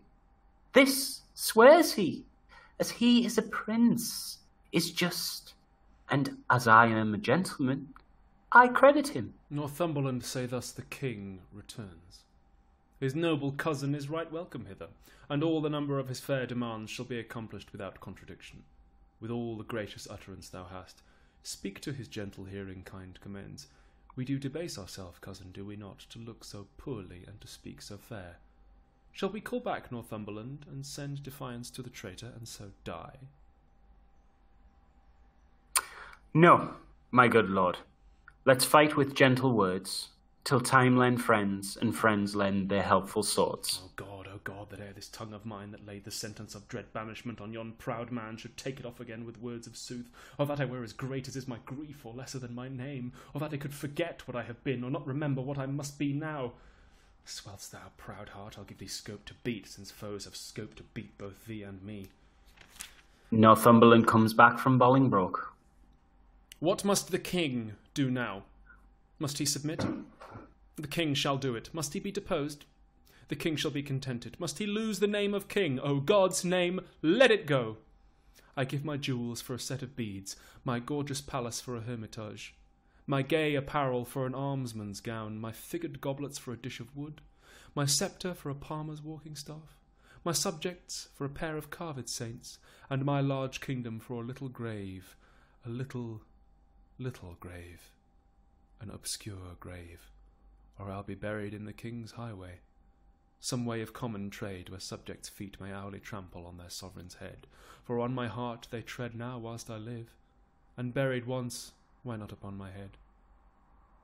O Merle, thou weep'st, my tender-hearted cousin, We'll make foul weather with despised tears our sighs, and they shall lodge the summer corn, and make the dearth in this revolting land? Or shall we play the wantons with our woes, and make some pretty match with shedding tears, and thus to drop them still upon one place, till they have fretted us a pair of graves within this earth, and therein laid there lies two kinsmen digged their graves with weeping eyes? Would not this ill do well? Well, well, I see I talk but idly, and you mock at me, most mighty prince, my lord Northumberland. What says King Bolingbroke? Will his majesty give Richard leave to live till Richard die? You make a leg, and Bolingbroke says I. My lord, in the base court he doth attend to speak with you. May it please you to come down. Down, down I come, like glistering Phaethon, wandering the manage of unruly jades in the base court where kings grow base, to come at traitors' calls and do them grace. In the base court come down, down court, down king, for night owls shriek where mounting larks should sing. What says his majesty? Sorrow and grief of heart makes him speak fondly, like a frantic man. Yet he is come. Dun, dun, dun, dun. And I come at downstage level now. I'm not on the battlements anymore. Stand all apart and show fair duty to his majesty, my gracious lord. Fair cousin, you debase your princely knee to make the base earth proud with kissing it. Me rather had my heart might feel your love than my unpleased eyes see your courtesy. Up, cousin, up. Your heart is up, I know. Thus high, at least, although your knee be low. My gracious lord, I come but for mine own. Your own is yours, and I am yours, and all. So far be mine, my most redoubted lord, as true as my true service shall deserve your love. Well you deserved. They well deserve to have, that know the strongest and surest way to get. Uncle, give me your hand. Nay, dry your eyes. Tears show their love, but want their remedies. Cousin, I am too young to be your father, though you are old enough to be my heir. What you will have I'll give, and willing too, for do we must what force will have us do. Set on towards London, cousin. Is it so? Yea, my good lord. Then I must not say no. And so we leave. Here comes the Queen and two ladies. What sport shall we devise here in this garden, to drive away the heavy thought of care? Madam, we'll play at bowls. 'Twill make me think the world is full of rubs, and that my fortune rubs against the bias. Madam, we'll dance. My legs can keep no measure in delight, when my poor heart no measures keeps in griefs. Therefore, no dancing, girl, some other sport. Madam, we'll tell tales. Of sorrow? Of joy? Of either, madam. Of neither, girl. For of joy being altogether wanting, it doth remember me more of sorrow. Or if of grief being altogether had, it adds more sorrow to my want of joy. For what I have I need not to repeat, and what I want it boots not to complain. Madam, I'll sing. 'Tis well that thou hast coz, but thou shouldst please me better. Wouldst thou weep? I could weep, madam. Would it do you good? And I could sing. Would weeping do me good, and never borrow any tear of thee? But stay, here come the gardeners. Let's step into the shadow of these trees, my wretchedness unto a row of pins. They'll talk of state, for every one doth so. Against a change, woe is forerun with woe. Go, bind thou upon you dangling apricocks, which like unruly children make their sires stoop with oppression of their prodigal weight. Give some subordinance to the bending twigs. Go thou, and like an executioner cut off the heads of the too fast-growing sprays that took too lofty in our commonwealth. All must be even in our government, you thus employed. I will go root away the noisome weeds, which without profit suck the soil fertility from wholesome flowers. Why should we keep it in the compass of pale, keep law and form in due proportion, showing as in a model our firm estate? When our sea-walled garden the whole land is full of weeds, her fairest flowers choke up. Her fruit trees all upturned, her hedges ruined, her knots disordered, and her wholesome herbs swarming with caterpillars. Hold thy peace.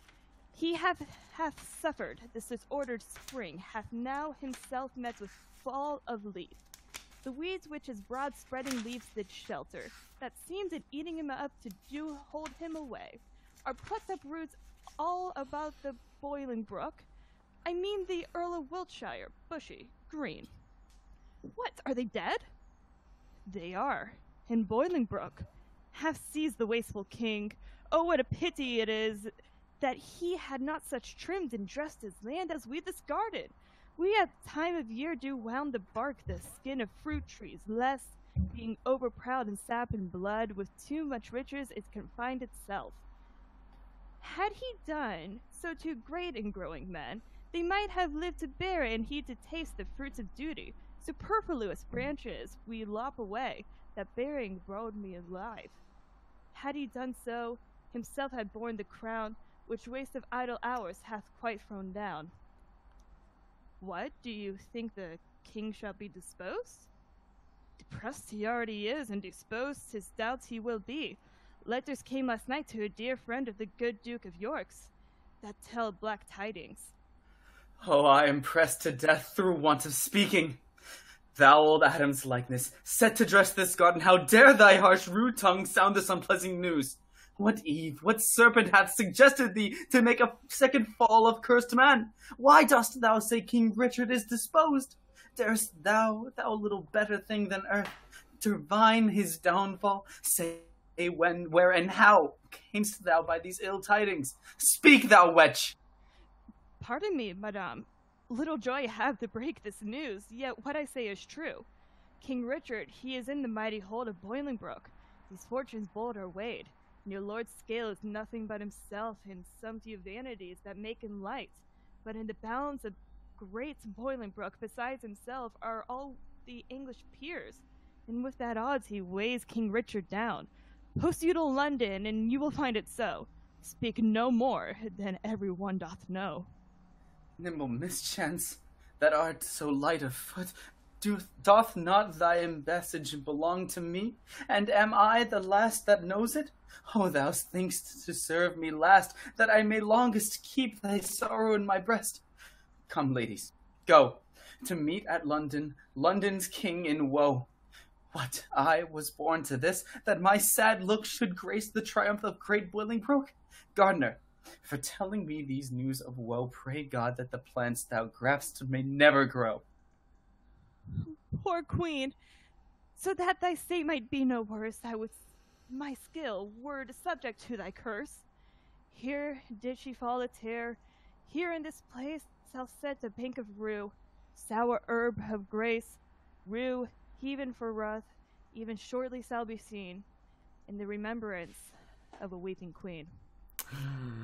Dun dun dun dun. All right, here come all the lads, all the good lads and all the bad lads. They're going into Parliament. They're going to hash it out. They're going to sort it out. It's everybody. It's the whole team, villains and heroes. Let's go.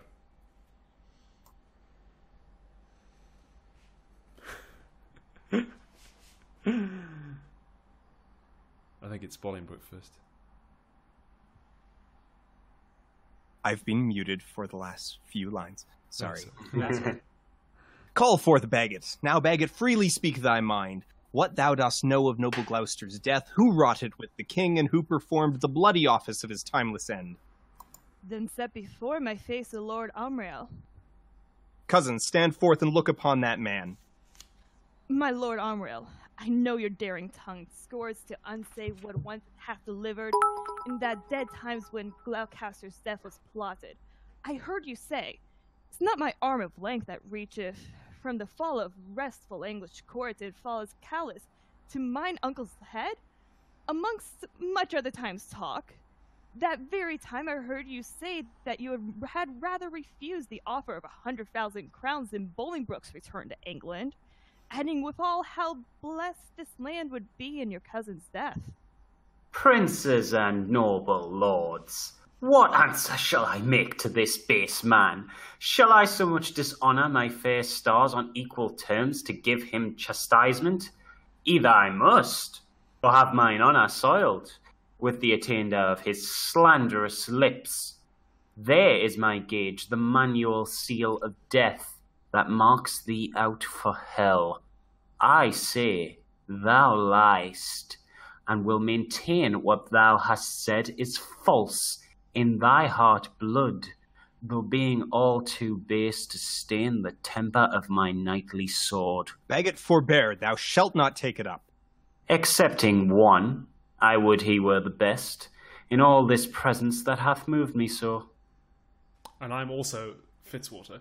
I should explain to the audience that they're arguing over who murdered the Duke of Gloucester ages ago, and everyone knows that it was actually King Richard that ordered that, and all the audience at the time would know that it's King Richard ordered the death of the Duke of Gloucester, but you can't say that out loud because you can't accuse the king of murder, so everyone's kind of like trying to find a way of accusing him of doing it without doing it. But anyway, I'm also Fitzwater, and everyone's challenging everyone to a duel, and I say, if that thy valour stand on sympathy, there is my gage, O Merle, engaged to thine, by that fair sum that shows me where thou standst. I heard thee say, and vauntingly thou spakest it, that thou wert cause of noble Gloucester's death. If thou deniest it 20 times, thou liest, and I will turn thy falsehood to thy heart, where it was forged with my rapier's point. Thou darest not, coward, live to see that day. Now, by my soul, I would it were this hour. Fitzwater, thou art damned to hell for this. O Merle, thou liest. His honour is as true in this apparel as thou art all unjust, and that thou art, there I throw my gage to prove it on thee to the extremest point of mortal breathing. Seize it if thou darest. And if I do not, may my hands rot off and never brandish more revengeful steel over the glittering helmet of my foe. Who's sorry? I'll be sorry as well. My lord Fitzwaters, I do remember well the very time, O Merlin, you did talk. My lord, 'tis very true, you were in presence then, and you can witness to me this is true, as false by heaven as heaven itself is true. Sorry, thou liest, dishonourable boy. That lie shall lie so heavy on my sword that it shall render vengeance and revenge, till thou the lie giver, and that lie do lie in earth as quiet as thy father's skull, in proof whereof there is mine honour's pawn. Engage it to the trial if thou darest. How fondly dost thou spur a forward horse? If I dare eat or drink or breathe or live, I dare meet Surrey in a wilderness and spit upon him whilst I say he lies, and lies and lies. There is my bond of faith to thee, strong, my strong correction. I'm going to need more gloves, and I intend to thrive in this new world. O Merle is guilty of my true appeal. Besides, I heard the banished Norfolk say that thou, O Merle, didst send 2 of thy men to execute the noble Duke of Calais. Who sets me else? By heaven, I'll throw it all. I have 1,000 spirits in one breast to answer 20,000 such as you. Oh, that's a different line. Okay, I couldn't find where I was. I didn't know if your script was different to mine. Oh, no, I think in mine, O'Merle borrows somebody else's glove and throws it down. Obviously, they put our copy has instead of that big long monologue, it's just a random lord who's like, "Whoa, hey, everybody." Anyway, have you got Bolingbroke? These differences shall all rest. Yes. Okay, we'll get up to there. These differences shall all rest under gage, till Norfolk be repealed he shall be. And though mine enemy restored again to all his lands and signories, when he is returned, against Almurl will enforce his trial. That honourable day shall ne'er be seen. Many a time hath banished Norfolk fought for Jesu Christ in glorious Christian field, streaming the ensign of the Christian cross against black pagans, Turks and Saracens, and toiled with works of war, retired himself to Italy, and there at Venice gave his body to that pleasant country's earth, and his pure soul unto his captain Christ, under whose colours he had fought so long. Why, Bishop, is Norfolk dead? As sure as I live, my lord. Sweet peace conduct his sweet soul to the bosom of good old Abraham. Lords appellants, your differences shall all rest under gage, till we assign you to your days of trial. F's in the chat for Thomas Mowbray, who you'll all remember from Act 1. But here comes the Duke of York. Great Duke of Lancaster, I come to thee from plume-plucked Richard, who with willing soul adopts the heir, and his high sceptre yields to the possession of thy royal hand. Ascend his throne, descending now from him, and long live Henry, of that name the 4th. In God's name, I'll ascend the regal throne. Marry, heaven forbid! Worst in this royal presence may I speak, yet best beseeming me to speak the truth. Would God that any in this noble presence were enough noble to be upright judge of noble Richard? Then true noblesse would learn him forbearance from so foul a wrong. What subject can give sentence on his king? And who sits here that is not Richard's subject? Thieves are not judged, but Thieves are not judged, but they are by to hear, although apparent guilt be seen in them. And shall the figure of God's majesty, his captain, steward, deputy elect, anointed, crowned, planted many years, be judged by subject and inferior breath, and he himself not present? Oh, forbid it, God, that in a Christian climate souls refined should show so hideous, black, obscene a deed. I speak to subjects, and a subject speaks, stirred up by heaven, thus bodily for his king. My lord of Hereford here, whom you call king, is a foul traitor to proud Hereford's king, and if you crown him, let me prophesy. The blood of English shall manure the ground, and future ages groan for his foul act. Peace shall go sleep with Turks and infidels, and in this seat of peace tumultuous wars shall kin with kin and kind with kind confound. Disorder, horror, fear, and mutiny shall here inhabit, and this land be called the field of Golgotha and dead men's skulls. Oh, if you rear this house against this house, it will the woefulest division prove that ever fell upon this cursed earth. Prevent it, resist it, and let it not be so, lest child's children cry against you woe. Well have you argued, sir, and for your pains of capital treason we arrest you here. My lord of Westminster, be it your charge to keep him safely till his day of trial. May it please you, lords, to grant the common suit. Fetch hither Richard, that in common view he may surrender, so we shall proceed without suspicion. I will be his conduct. Lords, you that here are under arrest, procure your sureties for your days of answer. Little are we beholding to your love, and little looked for your helping hands. In comes Richard. Alack, why am I sent for to a king before I have shook off the regal thoughts wherewith I reigned?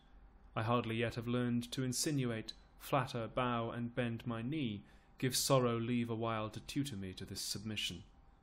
Yet I well remember the favours of these men, were they not mine? Did they not sometime cry, All hail to me? So Judas did to Christ, but he in 12 found truth in all but one, I in 12,000 none. God save the King. Will no man say Amen? Am I both priest and clerk? Well then, Amen. God save the King, although I be not he, and yet Amen if heavens do think him me. To do what service am I sent for hither? To do that office of thine own good will, which tired majesty did make thee offer, the resignation of thy state and crown to Henry Bolingbroke. Give me the crown. Here, cousin. Seize the crown. Here, cousin, on this side my hand, on that side thine. Now is this golden crown like a deep well, that owes two buckets filling one another, the emptier ever dancing in the air, the other down, unseen and full of water. That bucket down and full of tears am I, drinking my griefs, whilst you mount up on high. I thought you had been willing to resign. My crown I am, but still my griefs are mine.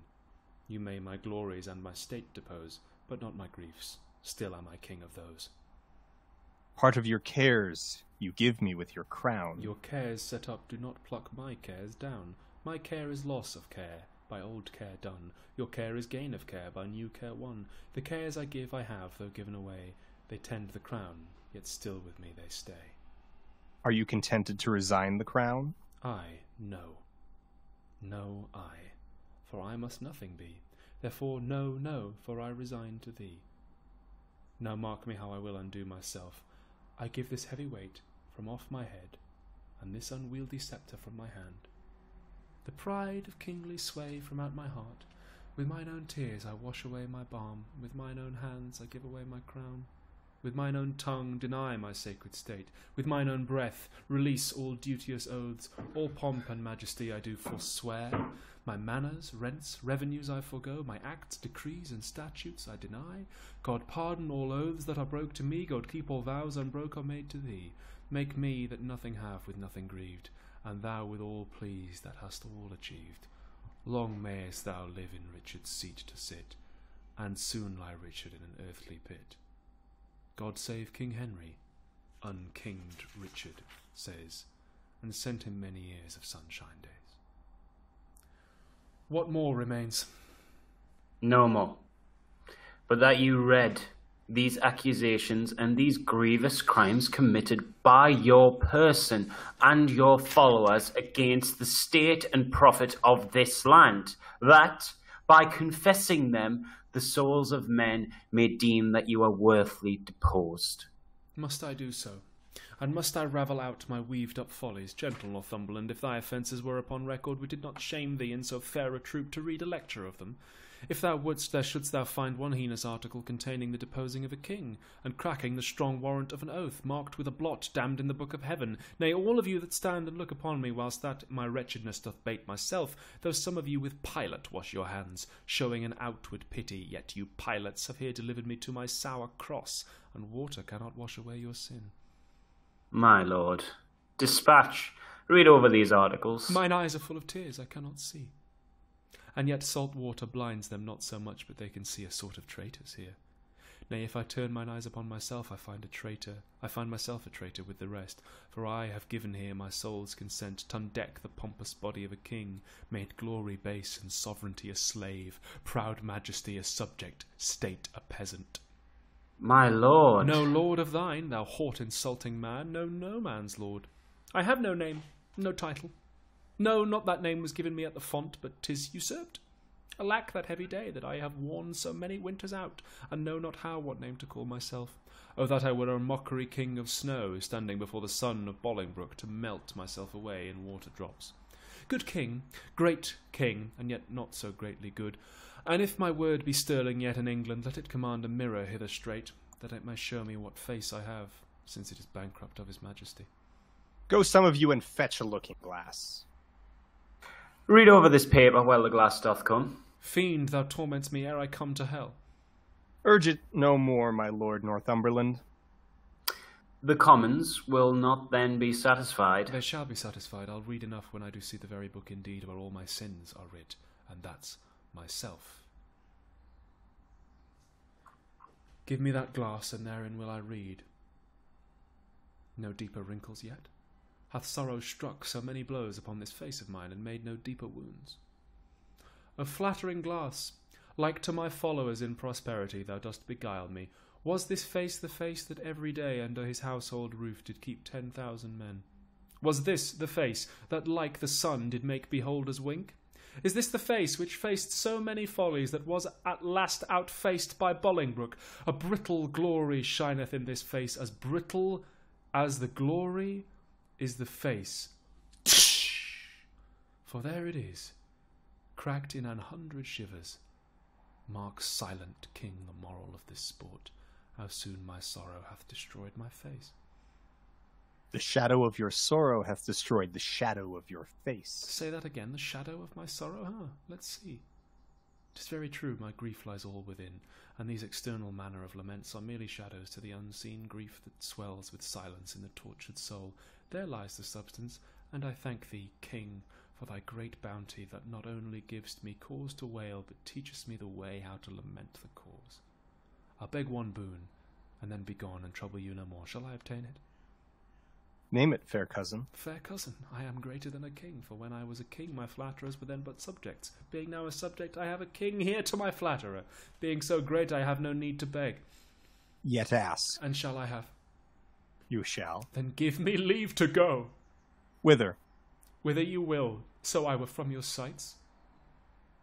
Go, some of you convey him to the tower. Oh, good. Convey. Conveyors are you all that rise thus nimbly by a true king's fall. And I get led away under arrest. On Wednesday next, we solemnly set down our coronation. Lords, prepare yourselves. Everybody leaves except Carlisle, the abbot, and O'Merle. Woeful pageants have we here beheld. The woes to come, the children yet unborn shall feel this day so sharp to them as thorn. You, holy clergyman, is there no plot to rid the realm of this pernicious blot? My lord, before I freely speak my mind herein, you shall not only take the sacrament to bury mine intents, but also to effect what I shall happen to devise. I see your brows are full of discontents, your heart of sorrows, and your eyes of tears. Come home with me to supper, and I'll lay a plot shall show us all a merry day. And so they go. And here in Act 5 come the Queen and the ladies. I'm going to draw the curtains because the sun's coming in here. I'll be back in 2 minutes. Keep going. This way the king will come. This is the way to Julius Caesar's ill-erected tower, to whose flint bosom my condemned lord is doomed a prisoner by proud Bolingbroke. Here let us rest. If this rebellious earth have any resting for her true king's queen. But soft, but see, or rather do not see, my fair rose whether, yet look up. Behold, that you in pity may dissolve to the dew and wash him fresh again with true love's tears. Thou, the model where old Troy did stand, thou map of honor, thou King Richard's tomb, and not King Richard, thou most beauteous inn. Why should a hard-favored grief be lodged in thee, when triumph is become an alehouse? Join not with grief, fair woman, do not so, to make my end too sudden. Learn, good soul, to think our former state a happy dream, from which await the truth of what we are. Show us but this.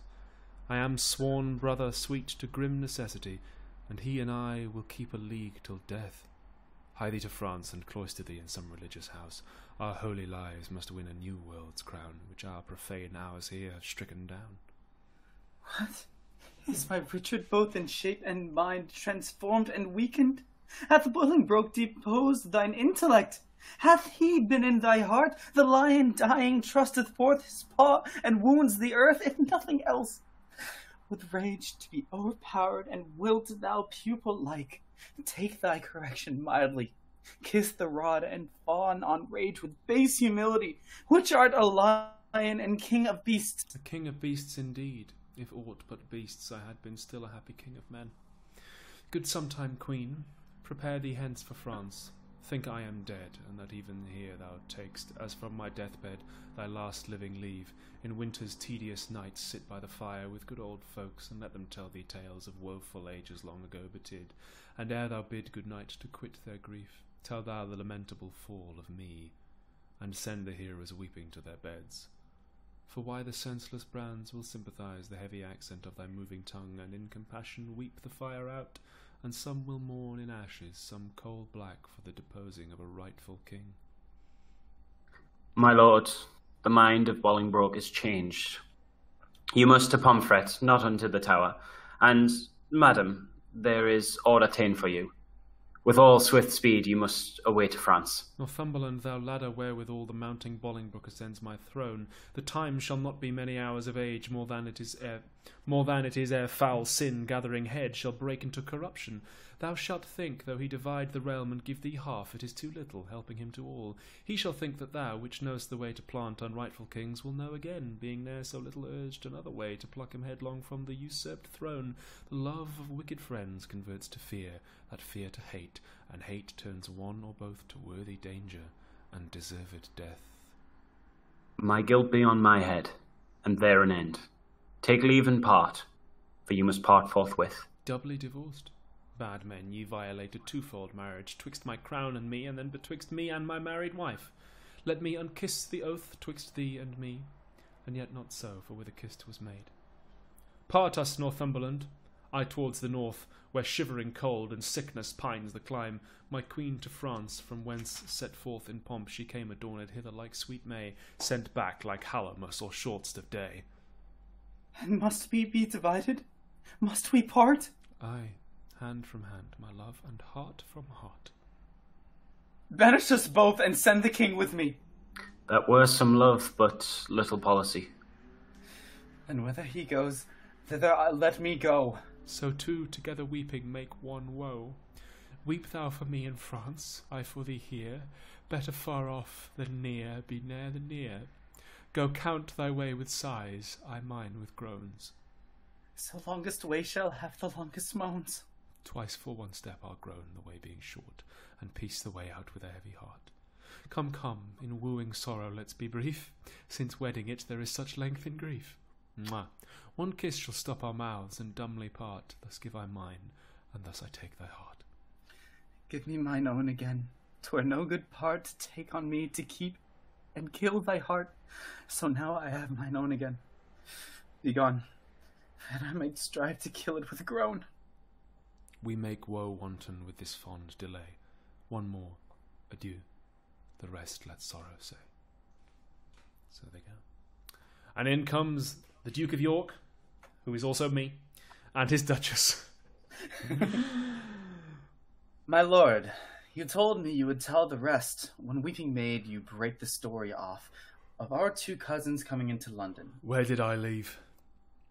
At that sad stop, my lord, where rude misgoverned hands from windows' tops threw dust and rubbish off on King Richard's head. Then, as I said, the Duke, great Bolingbroke, mounted upon a hot and fiery steed, which his aspiring rider seemed to know, with slow but stately pace kept on his course, while all tongues cried, God save thee, Bolingbroke! You would have thought the very windows spake, so many greedy looks of young and old through casements darted their desiring eyes upon his visage, and that all the walls with painted imagery had said at once, Jesu preserve thee, welcome Bolingbroke, whilst he from one side to the other turning, bareheaded, lower than his proud steed's neck, bespake them thus, I thank you, countryman, and thus still doing thus he passed along. Alack, poor Richard, where rode he the whilst? As in a theatre, the eyes of men, after a well-graced actor leaves the stage, are idly bent upon him that enters next, thinking his prattle to be tedious. Even so, with so much more contempt men's eyes did scowl on Richard. No man cried God save him, no joyful tongue gave him his welcome home, but dust was thrown upon his sacred head, which with such gentle sorrow he shook off his face, still combating with tears and smiles the badges of his grief and patience, that had not God for some strong purpose steeled the hearts of men, they must perforce have melted, and barbarism itself have pitied him. But heaven hath a hand in these events, to whose high will we bound our calm content. To Bolingbroke are we sworn subjects now, whose state and honour eye for eye allow. Here comes my son, Amerle. Our Merle that was, but that is lost for being Richard's friend, and madam, you must call him Rutland now. I am in Parliament pledged for his truth and lasting fealty to the new made king. Welcome, my son. Who are the violets now that strew the green lap of the new-come spring? Madam, I know not, nor I greatly care not. God knows I had as lief be one as one. Well, bear you well in this new spring of time, lest you be cropped before you come to prime. What news from Oxford? Hold those jousts and triumphs? For aught I know, my lord, they do. You will be there, I know. If God prevent not, I purpose so. What seal is that hangs without thy bosom? Yea, look'st thou pale? Let me see the writing. My lord, 'tis nothing. No matter then who sees it, I will be satisfied. Let me see the writing. I do beseech your grace to pardon me. It is a matter of small consequence, which for some reasons I would not have seen. Which for some reasons, sir, I mean to see. I fear... What should you fear? 'Tis nothing but some bond that he's entered into, for gay apparel against the triumph day. Bound to himself, what doth he with a bond that he is bound to? Wife, thou art a fool. Boy, let me see the writing. I do beseech you. Pardon me, I may not show it. I will be satisfied. Let me see it, I say. Snatches the letter from him and reads it. Treason, foul treason, villain, traitor, slave. What is the matter, my lord? Oh, who's within there? Saddle my horse. Heaven for his mercy, what treachery is here? Why? What is it, my lord? Give me my boots, I say. Saddle my horse. Now by my honour, my life, my troth, I will impeach the villain. What is the matter? Peace, foolish woman. I will not peace. What is the matter, Amerle? Good mother, be content. It is no more than my poor life must answer. Thy life answer. Bring me my boots, I will unto the king. Strike him, Amerle. Poor boy, thou art amazed. Hence, villain, never more come in my sight. Give me my boots, I say. Why, York? What wilt thou do? What wilt thou not hide the trespasses of thine own? Have we more sons, or are we like to have? Is not my teeming date drunk up with the time? And wilt thou pluck my fair son from mine age, and rob me of a happy mother's name? Is he not like thee? Is he not thine own? Thou fond mad woman, wilt thou conceal this dark conspiracy? A dozen of them have here ta'en the sacrament, and interchangeably set down their hands to kill the king at Oxford. He shall be none. We'll keep him here. Then what is that to him? Away, foul woman, were he 20 times my son, I would approach him. Appeach him. Hadst thou groaned for him, as I would have done, thou wouldst have been more pitiful. But now I know thy mind. thou dost suspect that I have been disloyal to thy bed? And that he is a bastard, not thy son? Sweet York, sweet husband, be not of that mind. He is as like thee as a man may be, not like to me or any of my kin, and yet I love him. Make way, unruly woman, and so I leave, to stop this foul plot. After, Amarel, mount thee upon his horse, spur a post, and get before him to the king, and beg thy pardon ere he do accuse thee. I'll not be long behind, though I be old, I doubt, but not to ride as fast as York, and never will I rise up from the ground till Bolingbroke has pardoned thee. Away! Be gone! Everyone runs off, but it's Act 5, Scene 3, and here comes Bolingbroke, Percy, and all the other lads. Can no man tell me of my unthrifty son? 'Tis full 3 months since I did see him last. If any plague hang over us, 'tis he. I would to God, my lords, he might be found. Inquire at London, mongst the taverns there, for there they say he daily doth frequent with unrestrained, loose companions, even such they say as stand in narrow lanes and beat our watch and rob our passengers, which he, young, wanton, and effeminate boy, takes on the point of honours to support so dissolute a crew. My lord, some 2 days... Oh, that's the wrong voice. My lord, some 2 days since I saw the prince and told him of these triumphs held at Oxford. And what said the gallant? His answer was he would unto the stews, and from the commonest creature pluck a glove, and wear it as a favour, and with that he would unhorse the lustiest challenger. As dissolute as desperate, yet through both I see some sparks of better hope, which elder years may happily bring forth. But who comes here? Where is the king? What means our cousin that he stares and looks so wildly? God save your grace, I do beseech your majesty to have some conference with your grace alone. Withdraw yourselves and leave us here. What is the matter with our cousin now? Forever may my knees grow to the earth, my tongue cleave to my ruth within my mouth, unless a pardon ere I rise or speak. Intended or committed was this fault? If on the first, how heinous ere it be to win thy after-love I pardon. Then give me leave that I may turn the key, that no man enter till my tale be done. Have thy desire. My liege, beware! Look to thyself, thou hast a traitor in thy presence there. Villain, I'll make thee safe. Swing! Stay thy revengeful hand, thou hast no cause to fear. Open the door, secure, foolhardy king. Shall I for love speak treason to thy face? Open the door, or I will break it open.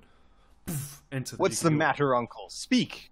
Recover breath, tell us how near is danger that we may arm us to encounter it. Peruse this writing here, and thou shalt know the reason that my haste forbids me show.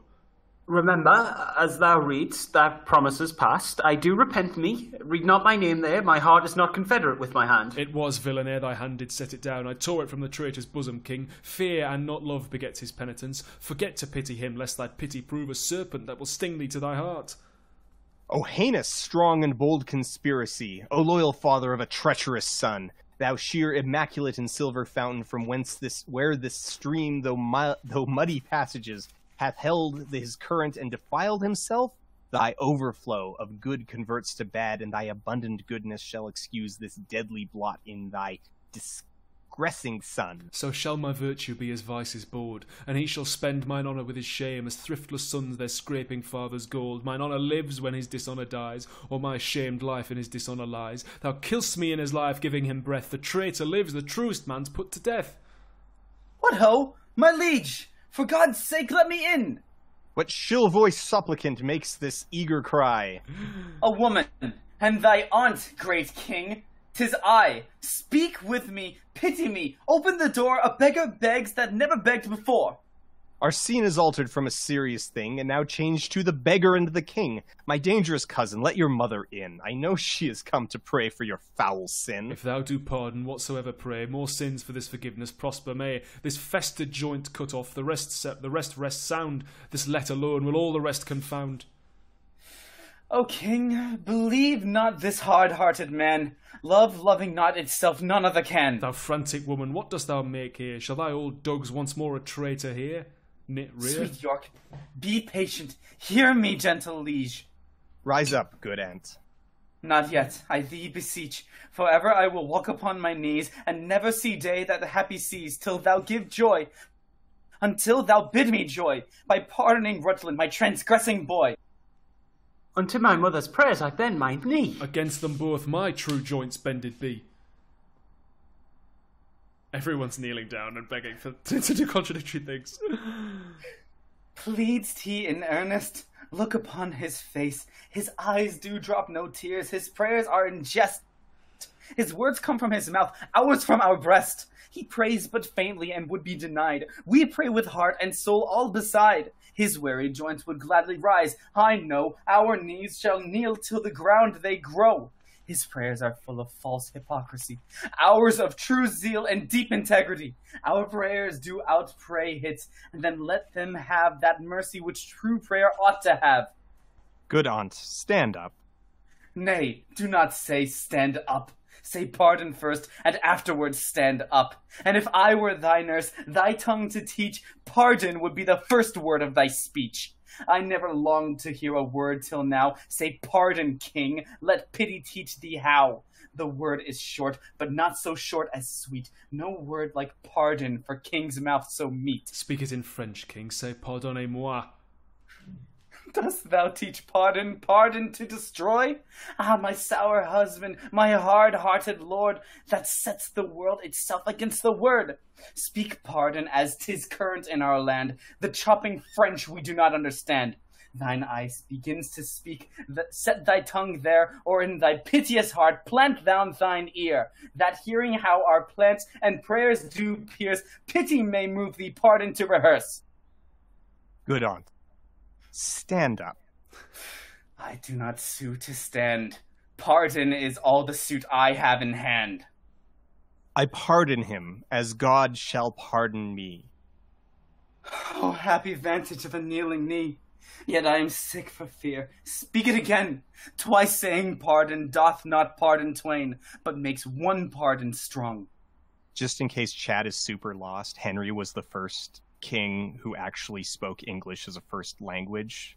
The 8 previous to this were all actually French. Ooh. So that's what this conversation is about. That's this back and forth about don't say it in French, but the nobles are like, say it in French and make it real, and the lower people are like, no, just do it in English. Yeah, that's if you're lost, that's why. That's what's been going on for the last couple minutes. With all my heart, I pardon him. God on earth thou art. But for our trusty brother-in-law and the abbot, with all the rest of that consorted crew, destruction straight shall dog them at the heels. Good uncle, help to order several powers to Oxford, or where'er these traitors are. They shall not live within this world, I swear, but I will have them if I once know where. Uncle, farewell, and cousin, too, adieu. Your mother well hath prayed, and prove you true. Come, my old son, I pray God make thee new. And everyone leaves. And in comes Exton and the servants. Didst thou not mark the king, what words he spake? Have I no friend will rid me of this living fear? Was it not so? These were his very words. Have I no friend, quoth he. He spake it twice, and urged it twice together, did he not? He did. And speaking it, he wistly looked on me. And who should say, I would thou wert the man that would divorce this terror from my heart, meaning the king at Pomfrey. Come, let's go. I am the king's friend, and will rid his foe. And here comes Richard for his final scene. Prepare the F keys. I have been studying how to compare this prison where I live unto the world, and for because the world is populous, and here is not a creature but myself, I cannot do it. Yet I'll hammer it out. My brain I'll prove the female to my soul the father, and these two beget a generation of still-breeding thoughts, and these same thoughts people this little world, in humours like the people of this world, for no thought is contented. The better sort, as thoughts of things divine are intermixed with scruples, and do set the faith itself against the faith, as thus come little ones, and then again. It is as hard to come as for a camel to thread the postin of a needle's eye. Thoughts tending to ambition, they do plot unlikely wonders, how these vain, weak nails may tear a passage through the flinty ribs of this hard world, my ragged prison walls. And for they cannot die in their own pride, Thoughts tending to content flatter themselves that they are not the first of fortune's slaves, nor shall not be the last, like silly beggars who sitting in the stocks refuse their shame, that many have and others must sit there, and in this thought they find a kind of ease, bearing their own misfortune on the back of such as have before endured the like. Thus play I in one prison many people, and none contented. Sometimes am the king, then treason makes me wish myself a beggar, and so I am.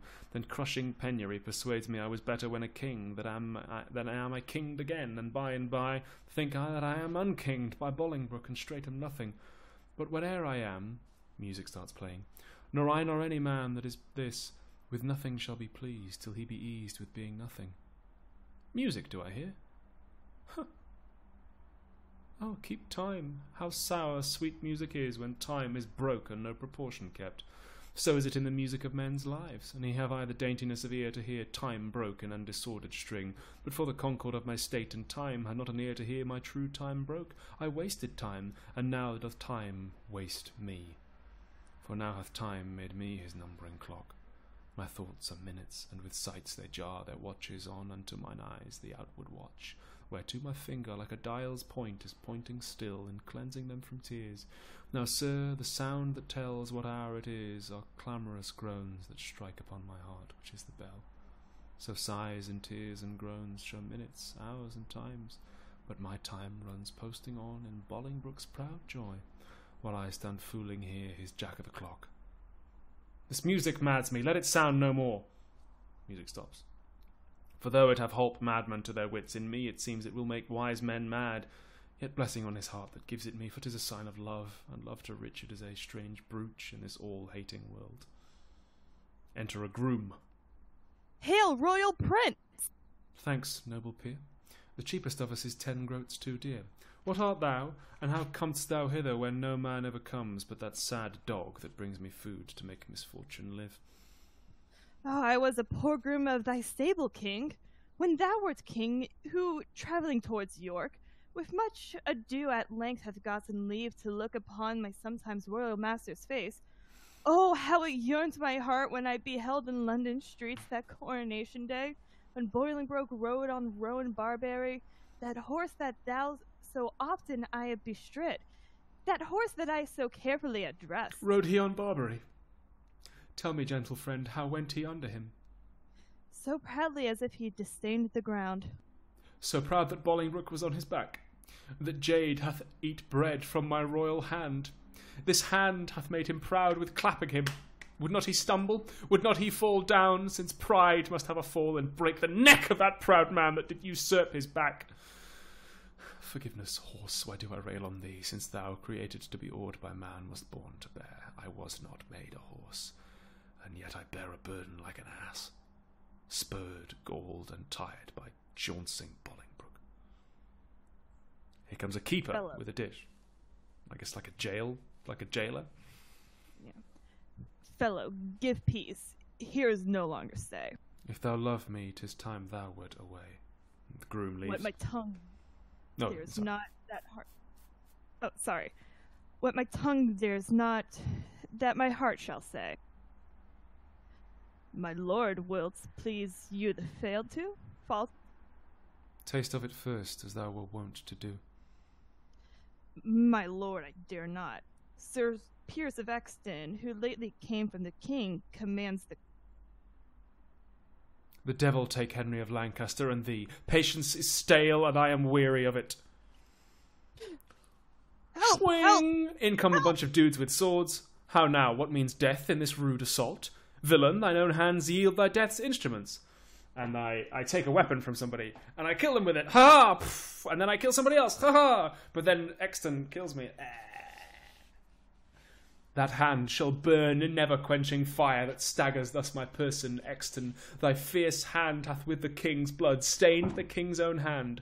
Mount, mount, my soul, thy seat is up on high, whilst my gross flesh sinks downward, here to die.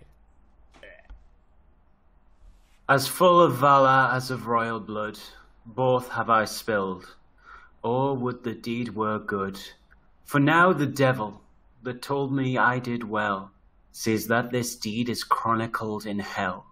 This dead king to the living king I'll bear, take hence the rest, and give him burial here. Here comes Bolingbroke, the Duke of York, and all the other lads who aren't dead. Kind Uncle York, the latest news we hear is that the rebels have consumed with fire our town of Cister in Gloucestershire, but whither they be taken or slain we hear not. Here comes the Earl of Northumberland. Welcome, my lord, what is the news? First, to thy sacred state wish I all happiness. The next news is, I have to London sent the heads of Oxford, Salisbury, Blunt, and Kent. The manner of their taking may appear at large discoursed in this paper here. We thank thee, gentle Percy, for thy pains, and to thy worth will add right worthy gains. Here comes Fitzwaters, who's me. My lord, I have from Oxford sent to London the heads of Brocas and Sir Bennet Seeley, two of the dangerous consorted traitors that sought at Oxford thy dire overthrow. Thy pains, Fitzwater, shall not be forgot. Right noble is thy merit, well I wot. And to the Percy and Carlisle, both of whom are me.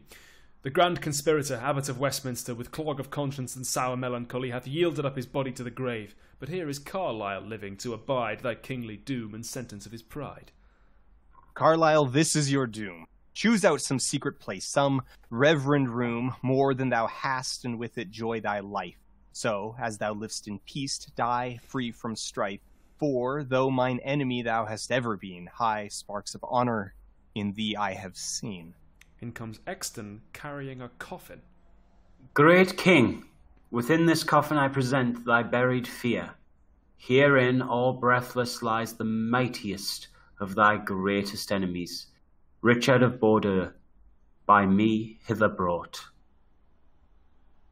Exton, I thank thee not, for thou hast wrought a deed of slander with thy fatal hand upon my head and all this famous land. From your own mouth, my lord, did I this deed. They love not poison that do poison need, nor do I thee. Though I did wish him dead, I hate the murderer, love him murdered.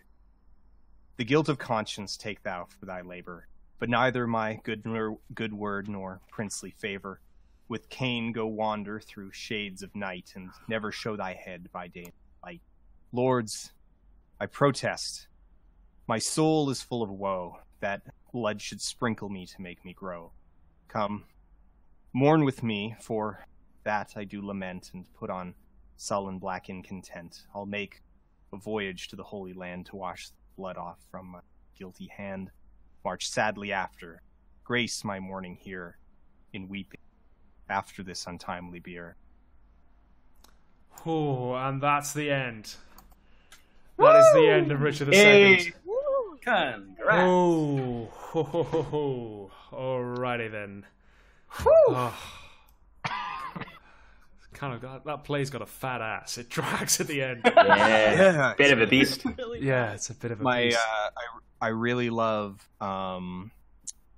the extended scene in the garden with the ladies and the queen and the gardener that is just so transparently padding so that Henry and Richard can have a break and change costumes. Yeah. Yep, Yeah. yep. I should have picked an abridged version, but nope, we went with the RSC one. Okay, we have raised... We've been streaming now for almost 11 and a half hours.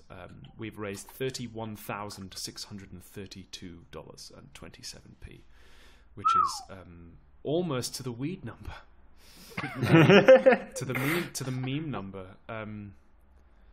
Alice is still asleep in the next room, I think, so I'll probably we'll go to intermission. I'll probably go and wake her up, but then I'll probably sleep, and we'll make a plan before I go to sleep about what will happen whilst I'm out, because I think I've got to go rest. But I'll be back in a minute to explain whatever the plan is. But for now, thank you very much to everybody for tuning in, and we'll be back later with something. And Master, thank you for having us on to read. Yeah. Thank you so much. Thank you very much.